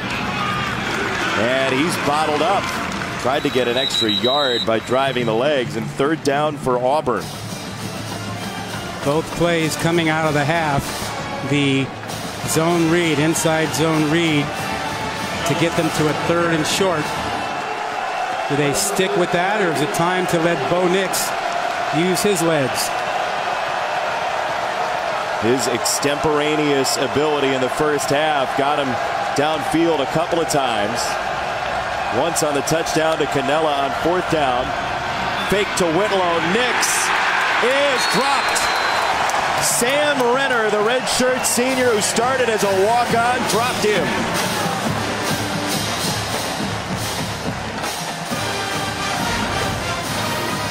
Watch the move Renner makes right here.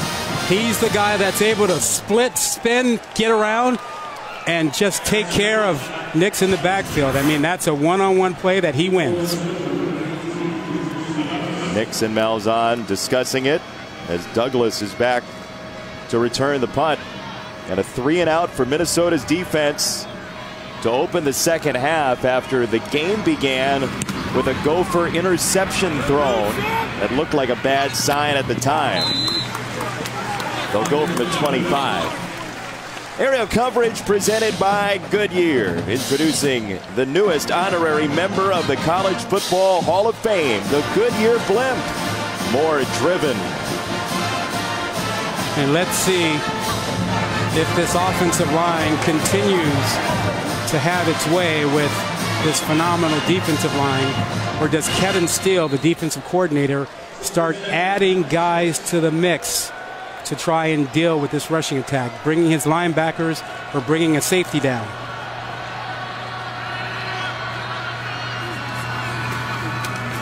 Rodney Smith, just short of the 30-yard line in the arms of K.J. Britt.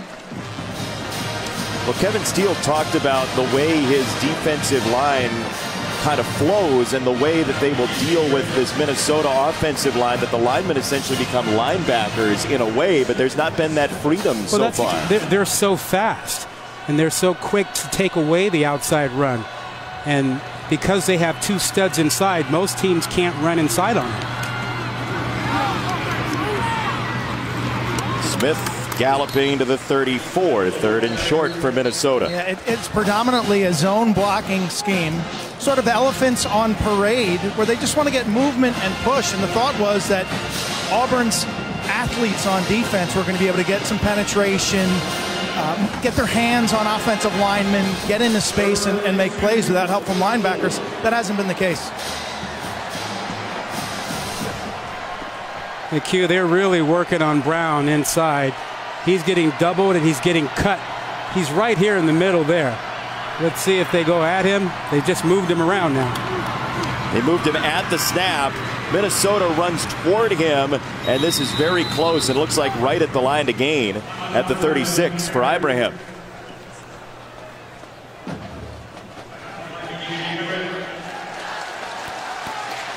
That is a first down, Minnesota. And this is right out of the P.J. Fleck playbook.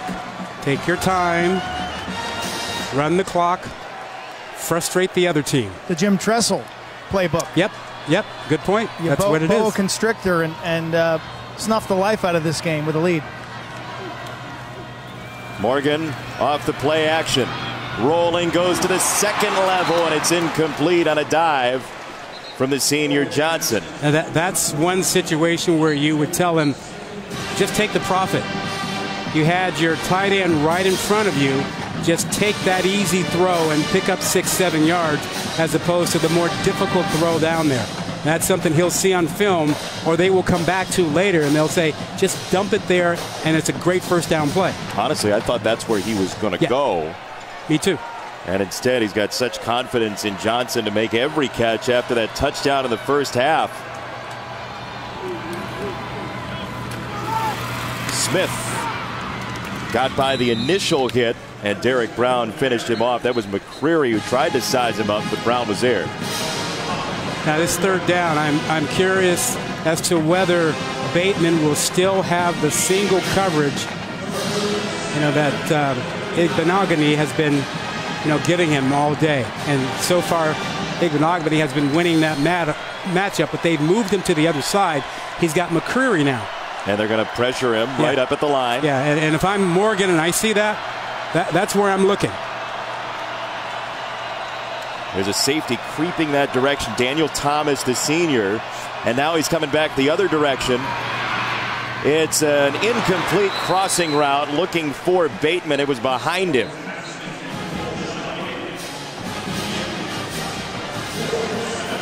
If this ball is out in front, Bateman has a chance. Just a crossing route. And you see the little pick there with Johnson trying to knock off McCreary. Throw a flag. That's illegal. You can't do that. That is offensive pass interference. That was a complete block. To be clear.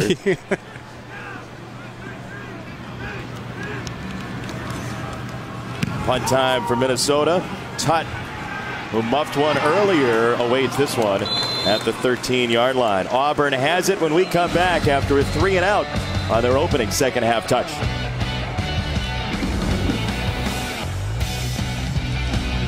We thought we lost everything in that fire. But my independent agent and auto owners made sure we were up and running fast. That's what mattered to us. For whatever lies ahead, we're always there. Auto Owners Insurance. College football playoff national championship game. Number 1 LSU, number 3 Clemson, January 13th at 8 on ESPN. Here in Florida, it is 24-17. Minnesota. Bo Nix and the Auburn offense have the ball. The freshman quarterback who has the name of one Heisman winner for the Auburn Tigers, Bo Jackson, and he's wearing a helmet that is honoring a Heisman winner for Auburn who has passed away just recently. Day after the Iron Bowl, we lost Pat Sullivan, who was such an outstanding player for the Tigers in 1971, a Heisman winner. And this to honor him today here at the Outback Bowl. Auburn is changing the tempo to try and, get a little energy, change things up a bit.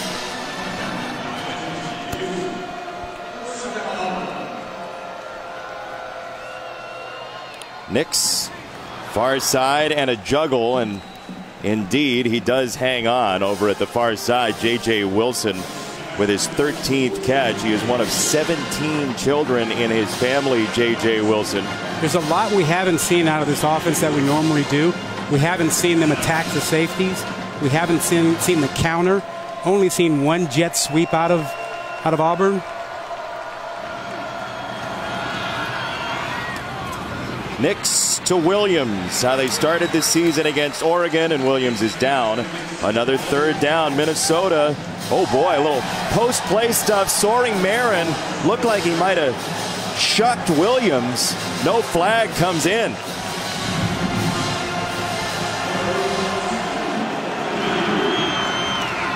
Nix keeps, and he's got eyes for the first down. He does have it. That's a big play for Auburn. Here's after the second down play. Wow. Yeah. It was Williams who laid into him. But it looked like actually, Marin was simply trying to slow down the pace of play, kind of grab him and hold him up a little bit. That's one way to do it.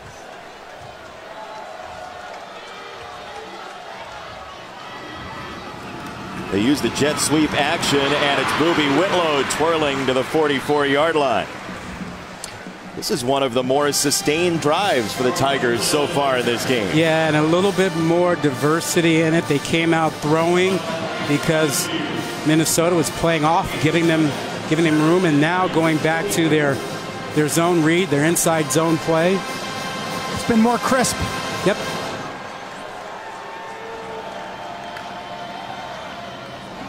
Nix outside again. He's got the tight end, J.J. Wilson, a first down into Minnesota territory. But remember, this is a defense that really is sort of a bend but don't break style. They will give you things in front. They're pretty good tacklers, pretty sure tacklers. They make you make a mistake, and Antoine Winfield is back there. He's one who takes full advantage of any mistake you make. He told us yesterday his goal today was 3 interceptions. He hasn't seen a ball his way much today as Nix straight vertically up the pocket, then to the outside. He's got a first down, and some coaches on the Minnesota sideline are hot. We've seen Nix use his legs twice on this drive, and Auburn's needed it. They're going to need a lot more out of him running the football before this game is over. His new offensive coordinator, Chad Morris, told us yesterday that Bo Nix has asked him about guys like Taj Boyd, Deshaun Watson, who he coached at Clemson, as Whitlow swung down by Chris Williamson, the redshirt senior who quit yesterday. P.J. Fleck was telling us he's so excited to see what this young man does in the future and very sad to see him go. Yeah, we asked him which senior he'll miss the most, and he pointed to Williamson, the transfer from Florida. He said he's grown up the most, and he's a funny cat. He said he brings the spirit every day, and he's got a great sense of humor. Yeah, but Minnesota is locked into recruiting down in the South, in Florida and Georgia. They're getting out to different places now. Yeah, Atlanta's finest, Williamson. Fake it to Shivers. Nix down the middle, incomplete. It ricocheted off the hands of Bo Jackson's nephew, Shedrick. Yeah, Bo won't be happy about that one.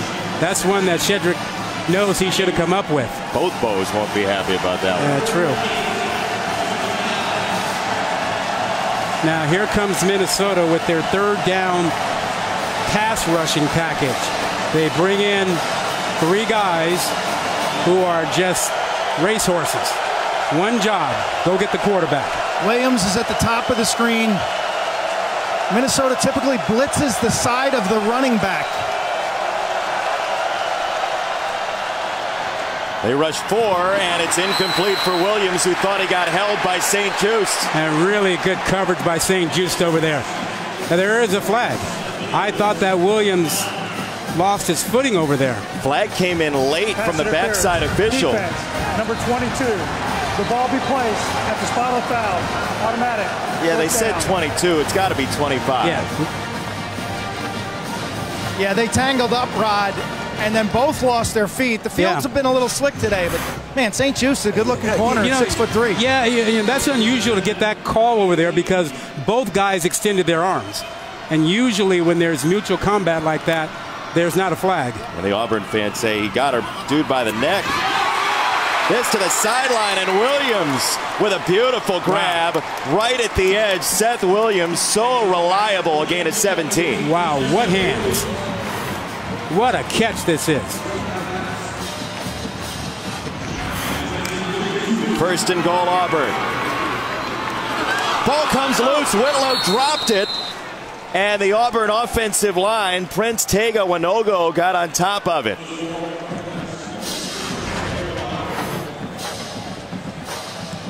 Boobie Whitlow, ball was exposed. He couldn't hang on to it. Fortunate bounce for Auburn. They put the ball on the ground an awful lot this year. 24th fumble. They've lost 10 of them. Whitlow's patented spin move.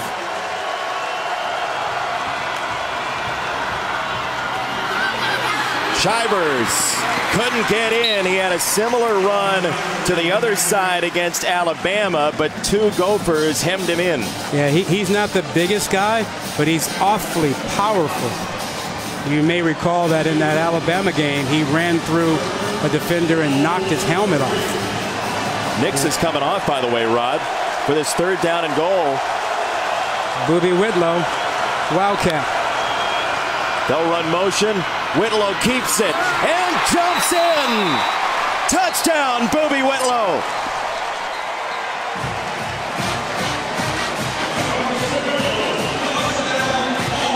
How about the patience Whitlow shows on this?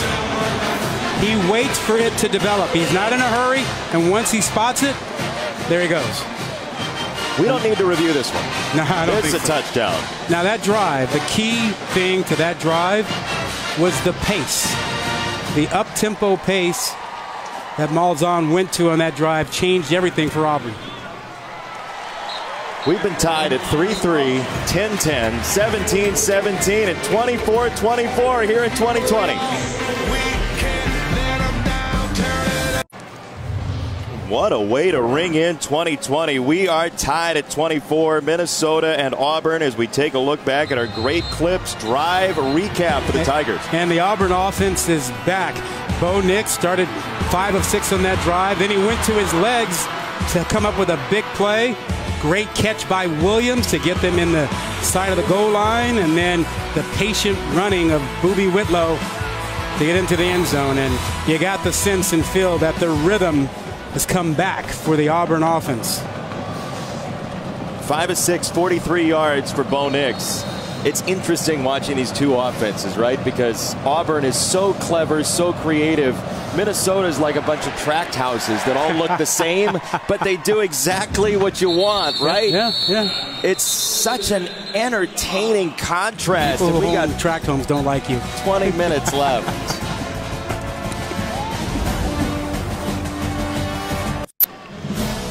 (24-24) in the Outback Bowl 2020. Minnesota and Auburn, Big Ten and the SEC. As we look at the Bowl Challenge Cup standings, brought to you by Progressive, and a good start for the SEC at 4-1 so far. Big 12 has struggled.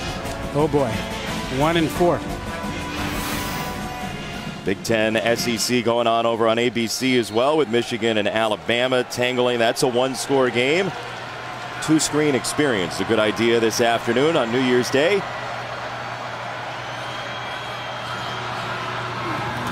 On first down, Minnesota. Smith with a flag in has Johnson, and Tyler Johnson to the 35, but will check the marker. Holding, offense, number 51, 10-yard penalty, still, first down. It's the young man from Jacksonville, Curtis Dunlap Jr., wiping out a 40-yard gain. Oh, and they had it set up perfectly, and I don't know that the hold was necessary.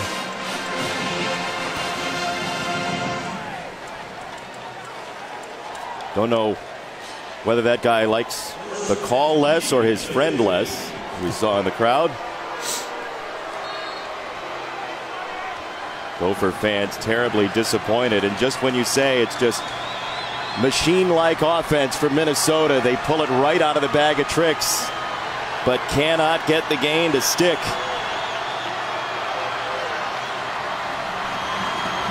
How do they handle first and 20 as their new lot in life? It's Morgan to throw behind Demetrius Douglas. That is a very, very tight window to try to make that throw into. You have a couple of Auburn defenders sitting there. Again, the number one thing for the Auburn defense coming into this ball game, take away that slant. Now the Tigers, sorry, Rod. Go ahead, Q. No, I was just going to say they bring in fresh legs here. Marlon Davidson, Derek Brown off the bench, and here comes some pass rush. And Brown is now on the wide side of the field as a tackle. Maybe a little bit better advantage for him to avoid a double team. Big Cat Bryant looks like he's got smoke coming out of his ears. He couldn't get around the corner, though. And Tyler Johnson sets up a third down and doable. Yeah, they caught Auburn in a little bit of a zone there. So that slant was open right behind the linebackers who, bought that fake on that run pass option, opened up the middle of the field. You don't get a whole lot of zone defense out of Auburn. Big third down for Minnesota. 3rd and 7. Gophers are such a good third down team for the year. Tanner Morgan struggled today. Screen for Johnson, had a lot of air under it, and Johnson is just short. It looked as though if that came out a little hotter, he had more room to go. Yeah, the timing was off on that. You can't go here. Oh, PJ Fleck is thinking about it. You can't go here. You're backed up. That last play, Rod, a great effort play from Marlon Davidson and Derek Brown as they were rushing the quarterback. Yep. Pivoted and then hustled it down to prevent the first down. Just a great, relentless effort. Yeah, Q, they disrupted the timing on that because Tanner Morgan wasn't able to deliver that ball quickly. And a flag comes down on the punt. Gonna be a false start. Just the 6th penalty of our game. False start. Offense, left side of the line, 5-yard penalty, still, 4th down. Hey, you never like when they get an entire side of your line. Pick a number. Anybody. Everybody. Yeah. But what an effort by this defense, and up front in particular. You think about what Marlon Davidson has been doing lately and what Brown did. That last play, as Q mentioned, was disrupted because of their efforts. You're going to see them, a lot of these guys on the defensive side playing on Sundays and Mondays, Thursdays. Another juggle for Todd. And he's down to the 35. All right, we're going to take a look at today's PlayStation Player Impact Rating as a marker has come in on the punt return. We'll check the marker at the end of the play. Let's see. After the play was over, dead ball, personal foul, unnecessary roughness, receiving team number 21. 15-yard penalty, Auburn football, first down. So damaging for Auburn. Field position backs them up dramatically. Smoke Monday. Yeah. Yeah, needless. Yeah, unnecessary. Great names on this Auburn team. Smoke Monday. You got Smoke and a Big Cat. Booby Whitlow. Big Cat. And Derek Brown as well, who's a big enough name. Marlon Davidson as well as our PlayStation Player Impact Rating. Davidson, you see 45 pressures. That's hurries and pressures and quarterback knockdowns. Anything that hustles up the quarterback. This is a wide open man. Schwartz across the 35 for an Auburn first down. So we talked about Marlon Davidson and the other 5, Derek Brown. Davidson creating this offensive possession along with Brown, and we'll see if Auburn can pay it off. Yeah.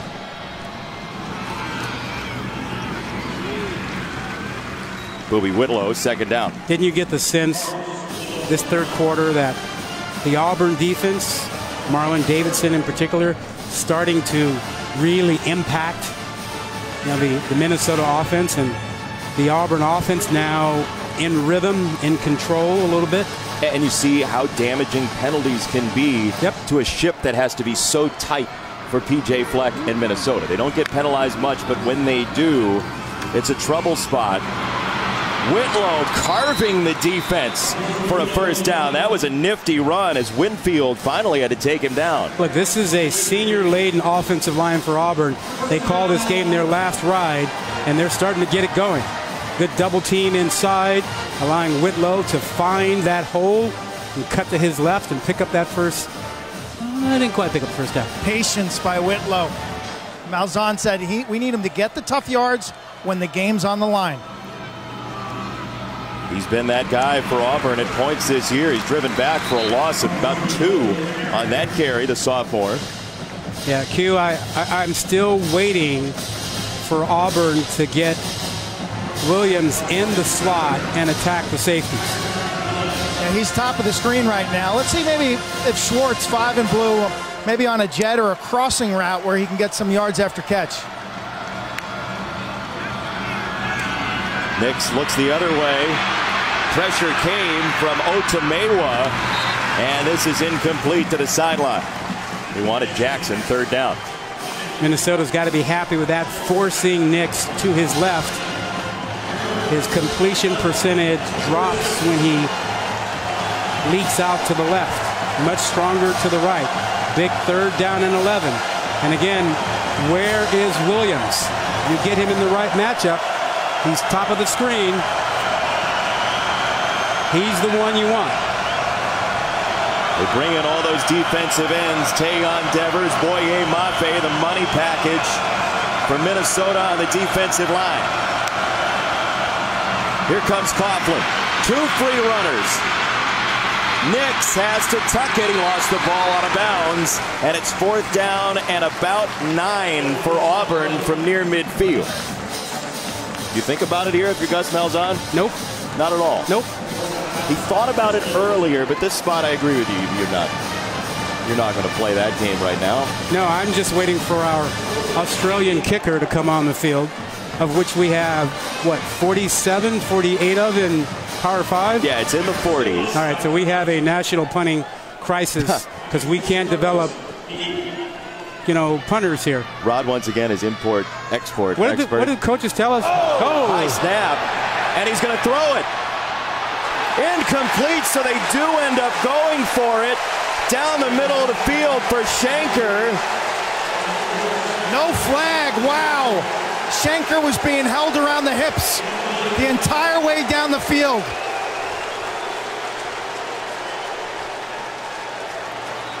And Gus Malzahn's arguing that very point right now. Watch the replay here on the coverage. Center your screen. 47. Yeah. Now, again, remember, touching a receiver, having a hand on him, is not pass interference. It is a turn. It is a impeding or so. So you can't get a flag by just having your hand on someone. They'll run it on first down after the turnover, and Ibrahim is right around the line to gain.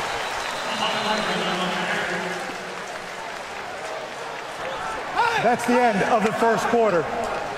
Third quarter. So 4 ties in the game. Gus Malzahn still arguing. P.J. Fleck has moved along, and so will we when we come back.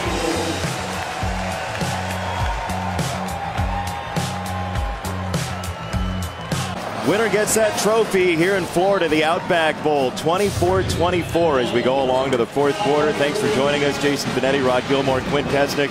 Look, Minnesota wins its first 9 games. Auburn plays one of the toughest schedules in the country, and they clash, and we've got awesome results so far. A big SEC Big Ten matchup with both teams clearly motivated for this. There's no question about Auburn being into this ball game. This was a business trip for them, not a reward, and they're showing you they're totally into it.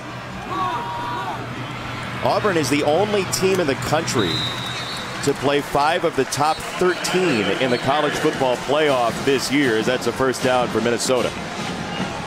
I thought it was interesting that Gus Malzahn wanted to talk about the lesson that they learned from losing to Central Florida a couple of years ago, and said at that point they said bowl games were no longer rewards.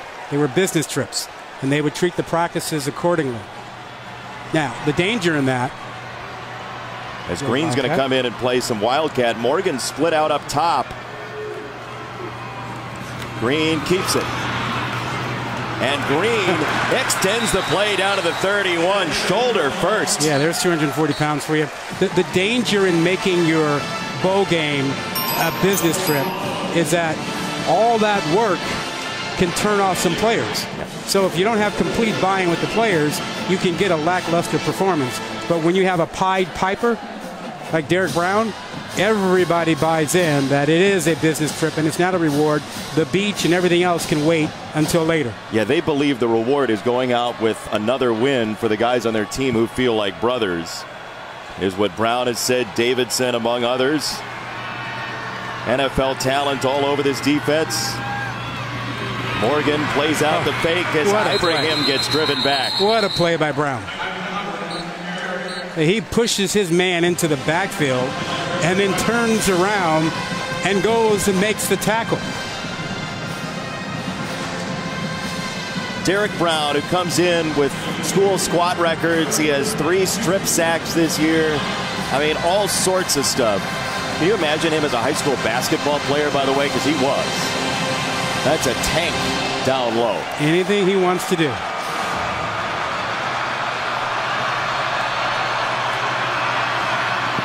Another handoff and a stone wall in the middle of that defense. Ibrahim got drilled. It looked like KJ Britt got in there and popped him just short of the line to gain. Now, I know this has been one of your pet peeves, the spotting with the left foot or the right foot in the age of technology. Well, you see so many times it's so close, and one guy's got it one place and one guy's got it another. As Britt is down, it's going to be short of the line to gain, and it's going to be 4th down and 1 when we come back.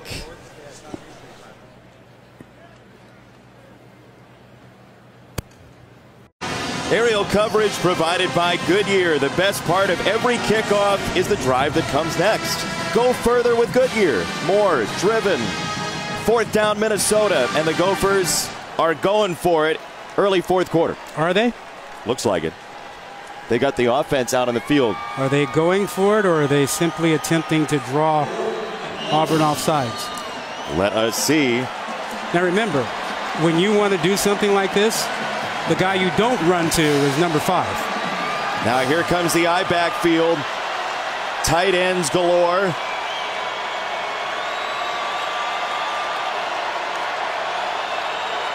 Morgan steps back. The 2 steps back means you're not going, right?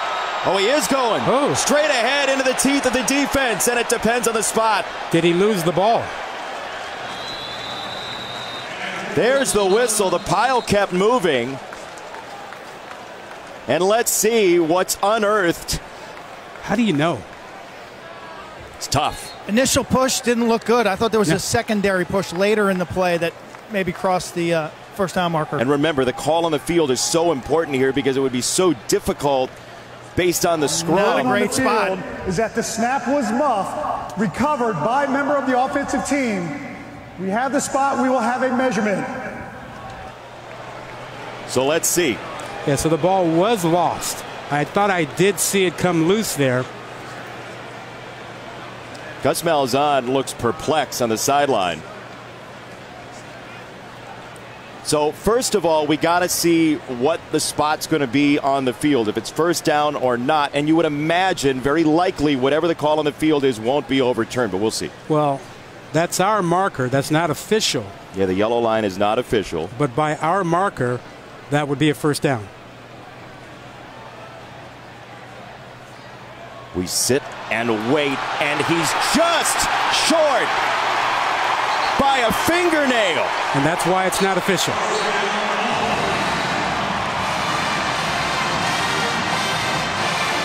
Let's watch the snap again as Auburn gets the hold.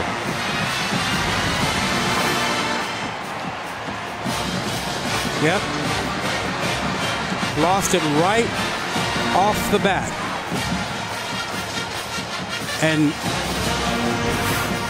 couldn't tell where the ball was after that. I mean, you got no shot. You'd have to have a computer chip in the ball to know where the official spot was. Which might be a fine idea for marking first down. For Minnesota fans right now, certainly. So here comes Williams and the Auburn run game that's turned aside on first down. We talked about explosive plays for the Auburn offense, that when they're humming normally 9 plays of 20 yards or more a game is what they look for. They have 2 of those today. Only 2. You talk a lot about motivation. Marlon Davidson's eyes tell the story about how much Auburn cares about this game and how important a January 1st Outback Bowl is to him and his defensive cohorts. Shoulder blocking teammates on the sideline as third down is coming up off the run from DJ Williams. Look, you know, just watch and listen to some of the hitting that's going on out there, and that'll tell you how much these players care about this game. And each other.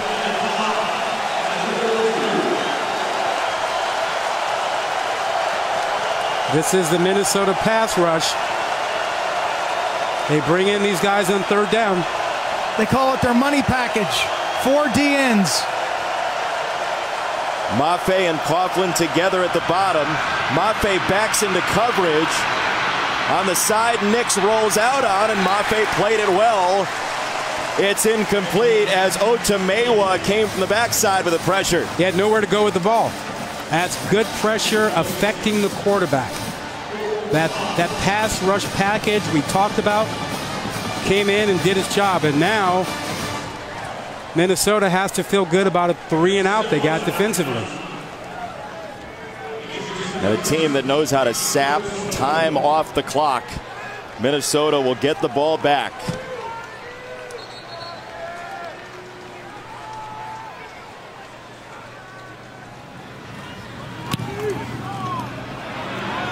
Douglas fades to the sideline.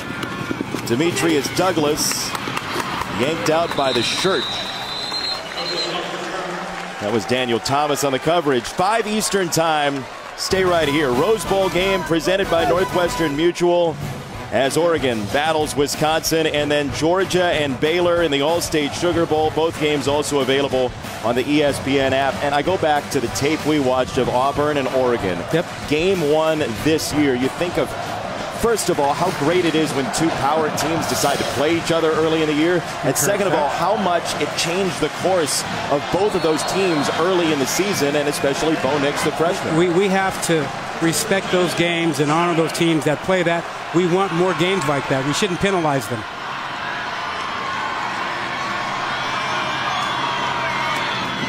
Morgan loads it up. Down the middle. Wide open Johnson. Tyler Johnson. Touchdown.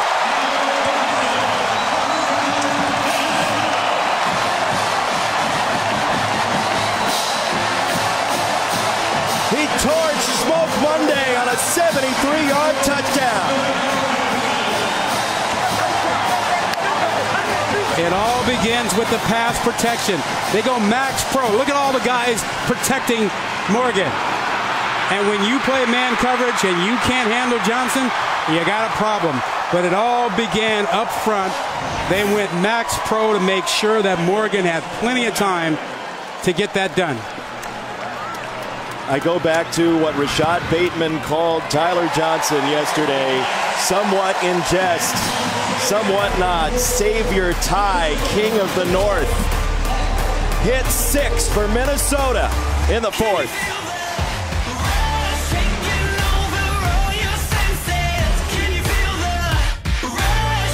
You don't think it'll happen to you, and you surely don't think it'll happen twice. I've lost 2 homes in my lifetime. First, it was a fire. My agent was right there and helped me rebuild. Then the tornado hit and destroyed everything again. Both times, my independent agent and auto owners took care of me like someone takes care of family. For whatever lies ahead, we're always there. Auto Owners Insurance. The Outback Bowl, brought to you by Outback Steakhouse. Hurry in January 2nd for your free bloomin' onion or coconut shred. Full bloom for the Minnesota offense right now on the 11th catch for Tyler Johnson, who now is the all-time Golden Gopher touchdown receiving guy in history. He did it earlier with that wild catch in the back of the end zone. He adds to his lead, number 36 of his career. And what a farewell for that soon-to-be graduating senior. And isn't it appropriate that a guy from North Minneapolis gets that record? Tremendously. He stayed home to play for his city and to play for his family. And now he's got Minnesota holding the lead. Igbenogany off the spin as we go back to the touchdown for Johnson. Yeah, really smart thing by Minnesota, getting Johnson in the slot. He looks up and he sees a free safety in Smoke Monday. He says, oh, really? A free safety, man-to-man, and the middle wide open? Look how he crosses him over, gives him the oath. I'm going outside. No, I'm not. You go outside. I got the middle of the field for the post. It is wide open. Morgan sees it. That's a really well-designed play, getting Tyler Johnson on the free safety with that slot position. Design roll for Nix to Schwartz on the sideline. This Minnesota team is so well connected. When you talk to, we've talked to 3 separate sets of defensive coaches, and they all have said they know what they do, and they do it well. Yeah, not complicated, not a whole lot of moving parts to it, but they do it over and over and over, and they do it well. Will Hastings slams on the brakes. He's got a first down short of midfield. Felt like Auburn offensively has been at their best today when they've upped the pace, used tempo, moved quickly.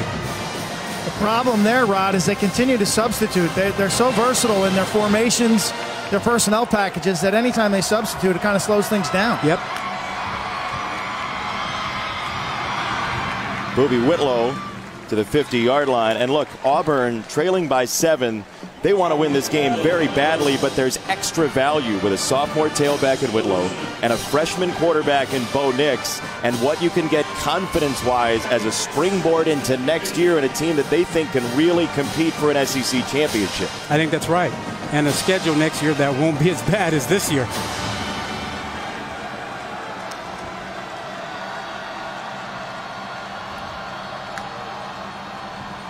Nix pulls it back, and he slings, and it's incomplete, nearly intercepted by St. Just. I think he misread the coverage. He was thinking that he was going to have Williams over there, single coverage, but it was really double coverage, a 2-deep zone with St. Just underneath, and he dropped back there and almost picked that off.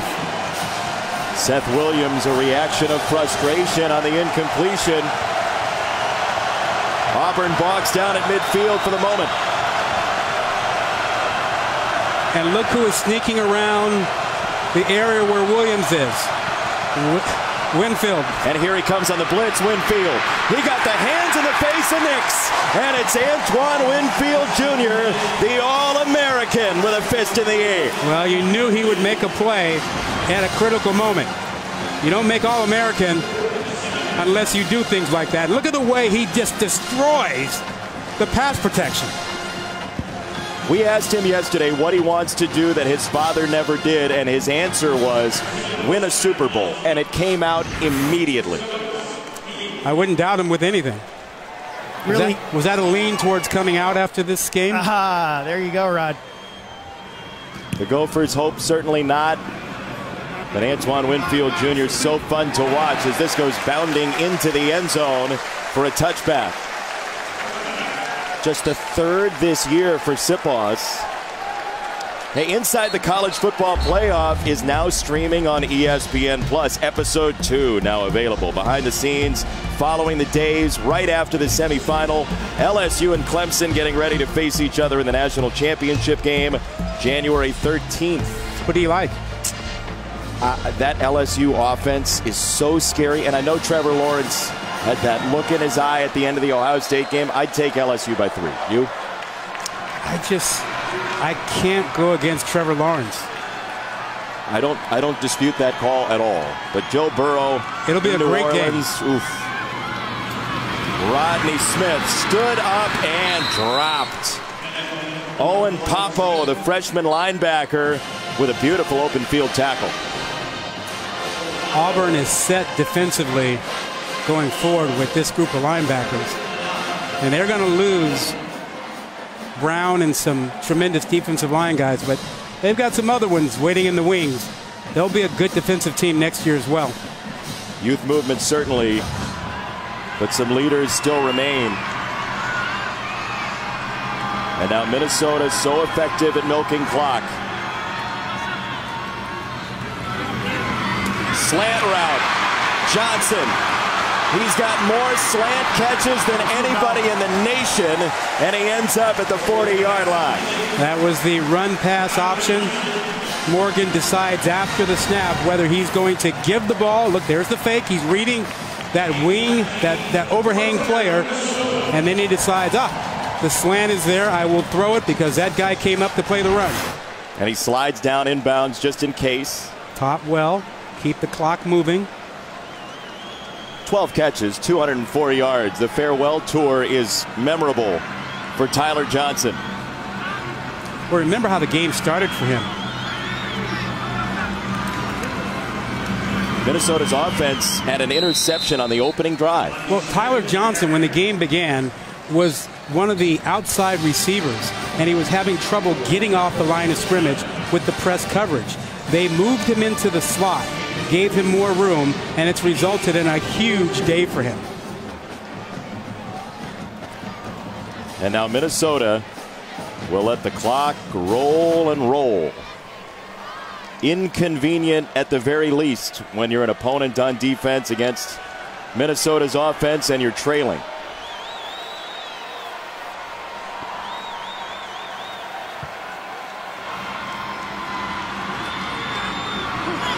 Smith out of the backfield, whirls and drives ahead for a first down, Minnesota.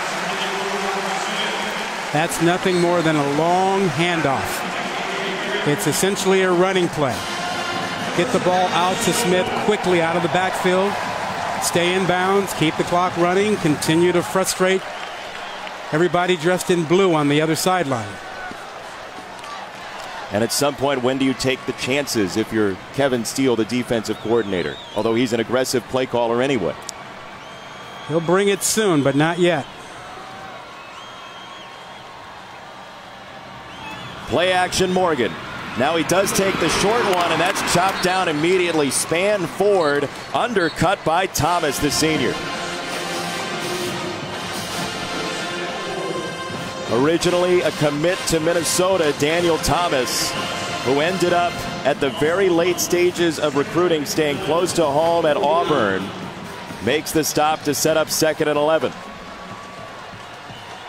That's right. He had just the Minnesota offer and came up to visit and was going to go here until he got the last-minute offer out of Auburn. 2nd down run, so Matt Simon, the de facto offensive coordinator. Kurt Shiraka leaves, goes to Penn State, and Simon has called an outstanding game so far for the Gophers, Quinn. Yeah, basically he is stamping his resume with this game plan and with the success. Think about 31 points on this Tiger defense. What did LSU score against Auburn? The 23? They had their worst offensive game of the year against Auburn. Absolutely, and Simon has really shown well in terms of getting the inside run game going, the RPO. He's taking his shots. They've been creative. They've kept Auburn uncomfortable all game long. Here's the slot for Johnson. Rodney Smith, third down run, and now they're in striking distance. An intriguing decision coming up for P.J. Fleck. Fourth down and how much? About 1.5, it looks like. Well, he said he was going to be aggressive. There's the discussion right now.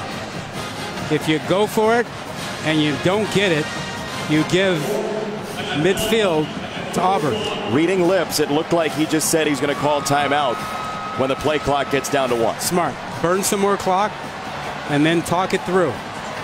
If you have your fourth down play that you have a lot of confidence in, then you run it. But if that fourth down play is one where you got to block number 3 or number 5, you go, timeout. I don't know about that. Maybe we should punt it. Timeout. We'll see what he chooses when we come back. Minnesota by 7.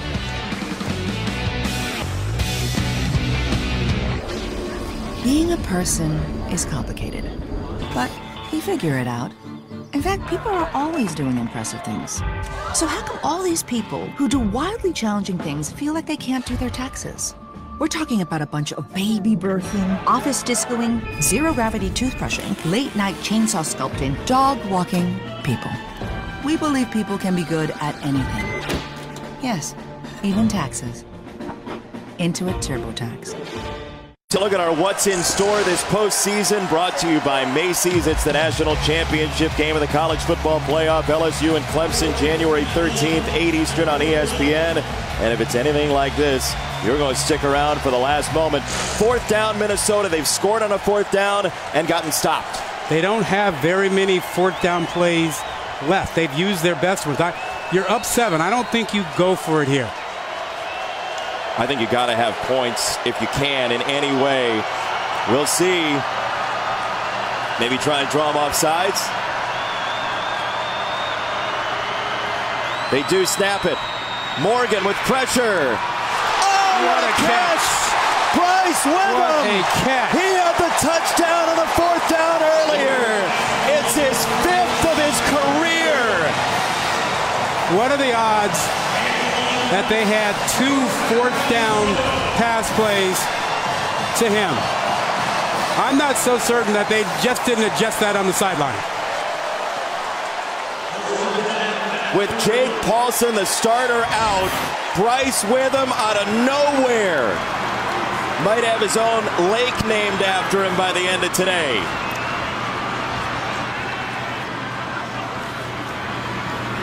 First down run, Ibrahim across the 25.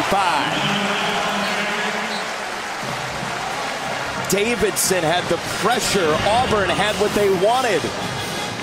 What a catch.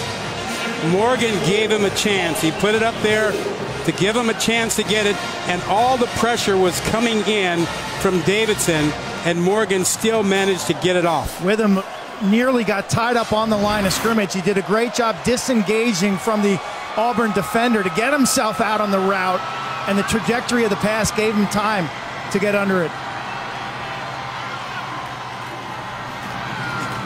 Second down, and a marker comes in on the back end of the play with 2:21, and the clock is still rolling, so they're going to have to reset the clock by about 5 seconds, you'd think.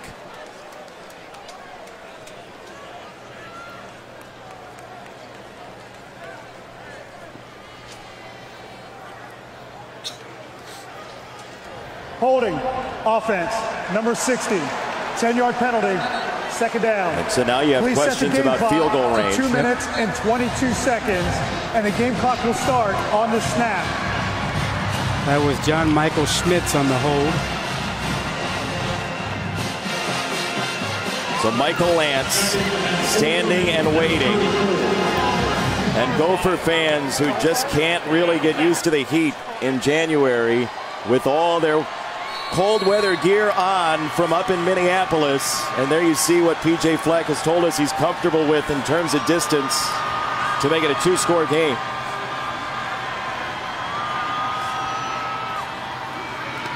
Ibrahim nearly kept upright, and he's down to the 30. Time for Auburn to start thinking about their timeouts.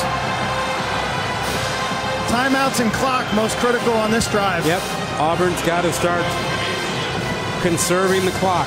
Jason, you called it. The way Auburn's up at the line of scrimmage, 9 men in the box.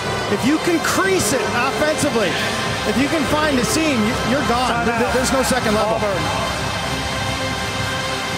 Timeout. PJ Fleck is incensed on the sideline. Timeout Auburn with 2:18 to go in a dandy Outback Bowl. What's up, Peloton? Let's go, team. Come on. The Peloton tread is more than just miles. Awesome, you guys. 10 seconds. Discover a stronger runner within and keep achieving your goals with weekly programs and world-class instructors to coach your progress. 20 seconds. Come on. Run further and feel stronger on the low-impact shock-absorbing slat belt. Yes, team. Jog it out. With challenging classes designed for any finish line. Awesome, awesome job. SVPS Sports Center tonight after the Sugar Bowl. Post-game reactions, plus a full Rose Bowl breakdown. Oregon and Wisconsin coming up next. And a special edition of Bad Beats featuring the worst of 2019. And who knows, maybe this game at some point, too. We got a lot of time left. Lance on the sideline is hit from 40 today. Do they try and set it up for him here on third down? Yeah, I think you're thinking field goal, not first down. You need about 7 yards to give him a fair shot at it. Ibrahim broke one tackle. Ibrahim dives forward, and he rolls for a Minnesota first down. Auburn came with the pressure, and the pressure was inside. You'll see all the guys coming, and they managed to get outside around them. Great blocking on the edge to seal Auburn inside. Big Cat Bryant never really had a shot at him, though he was close. And PJ Fleck is amped. First 10-win season for Minnesota since 1905. Look, think about this. Are they going to check the spot? Let's see.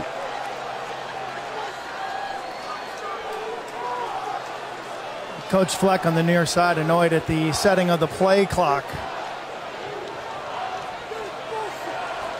If you read lips. Yeah, or listen closely. Off my mic. He said review it. I'm standing right next to him. He wants it reviewed. ACC crew.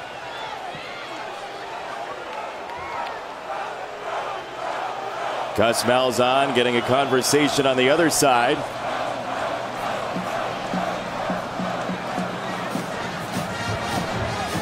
But they're going to go ahead and row the boat for now as a placeholder until we see what happens. They're rowing the boat pretty good, Jason. You hear them? We have thousands of crew members yelling, row, row, row. Some thought they need a bigger boat for this one. Turns out it was just fine. For now,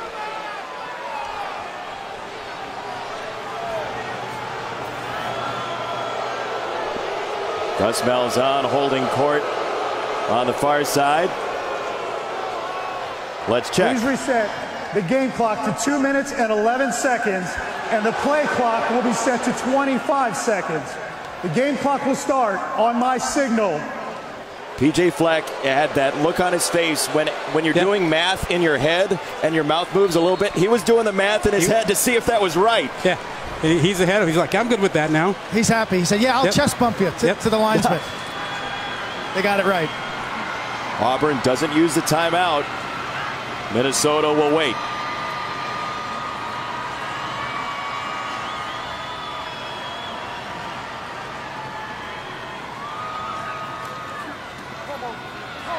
Ibrahim charging to the 16. Auburn's got to use these timeouts.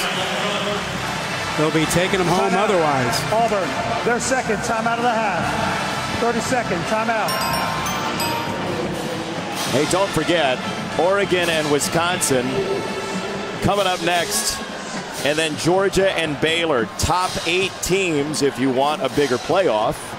this is what you might have seen early on. You know, New Year's Day is awesome. Nice little appetizer to get you going, and then the Rose Bowl is really going to fill you up. And finish it off with a Sugar Bowl. What a beautiful day of college football. And the wonder of college football is you have two programs, Auburn, who was going for its 15th 10-win season. They're so used to it. They want to win national championships, and there's such a sturdy, wonderful brand in college football. And then you have P.J. Fleck, the disruptor, putting together this program for Minnesota. Historically great early on, but nothing like this recently. I was going to say, if these guys at Minnesota win this game, they will be legends in the state of Minnesota. Ibrahim squeezing through, showing the power, and a first down, Minnesota to put it away.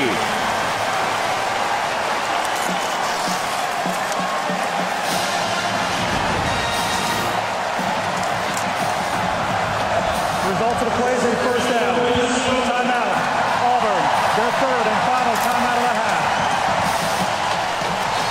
Think about what the reunion is going to be in 10, 15, 20 years for these players and this coaching staff. And they talk about the 2019 season and facing Auburn and SEC power in this game and winning 11 games.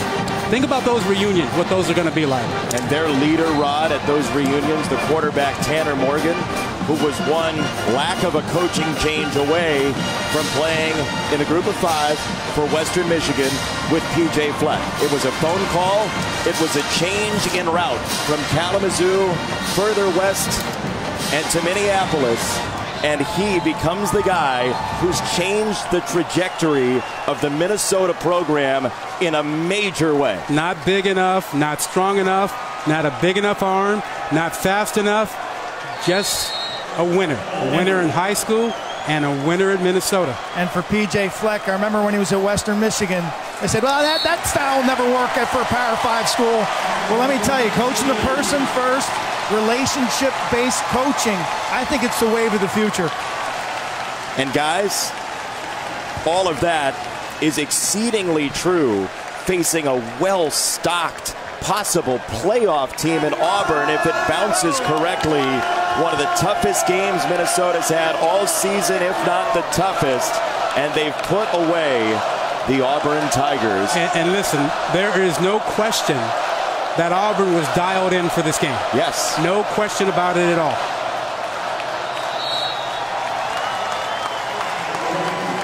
But Minnesota made Auburn uncomfortable.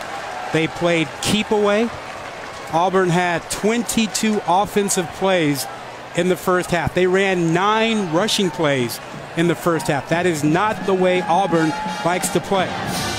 And it took them out of their style, and they had trouble getting back. They looked like they got some of it in the third quarter, but Minnesota bounced right back. Normally when you row the boat successfully, you don't end up underwater, but not today for P.J. Fleck and the Gophers. 31-24 in the Outback Bowl upset.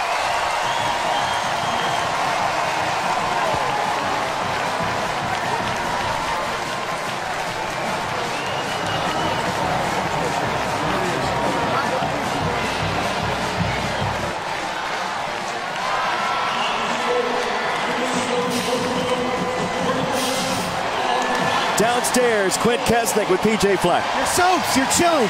What made the difference? The kids, the players. They've had so much adversity this entire year, from Casey O'Brien to losing coordinators and coaches. We had a lot of quality control guys step up into big roles. Our players kept the faith all year. It's just been a special year for our program, special year for our university, the entire state of Minnesota, and I'm so proud of our coaching staff for the resolve they've showed in the last few weeks. What emotions are you dealing with right now? Just so proud of the players, just so proud of our kids, just so proud to be a Gopher. It just shows you this program's going. You know, we talked about we get a chance to play against one of the big Blue Bloods, and if we want to be a Blue Blood one day, we got to beat Blue Bloods, and we're just very humbled to be at the Outback Bowl and very proud of the victory. That's a heck of a football team. Gus Malzahn's one of the best coaches in America. I don't have any more respect than anybody in the country than that guy. Great season, Coach. Congratulations. Go Gophers. For Marlon Davidson and the Auburn defense, a loss by 7. But for the senior Tyler Johnson, for the Golden Gophers, our Capital One Player of the Game, a Minnesota Bowl record. He's got more receiving touchdowns than anybody in Gopher history, Rob. And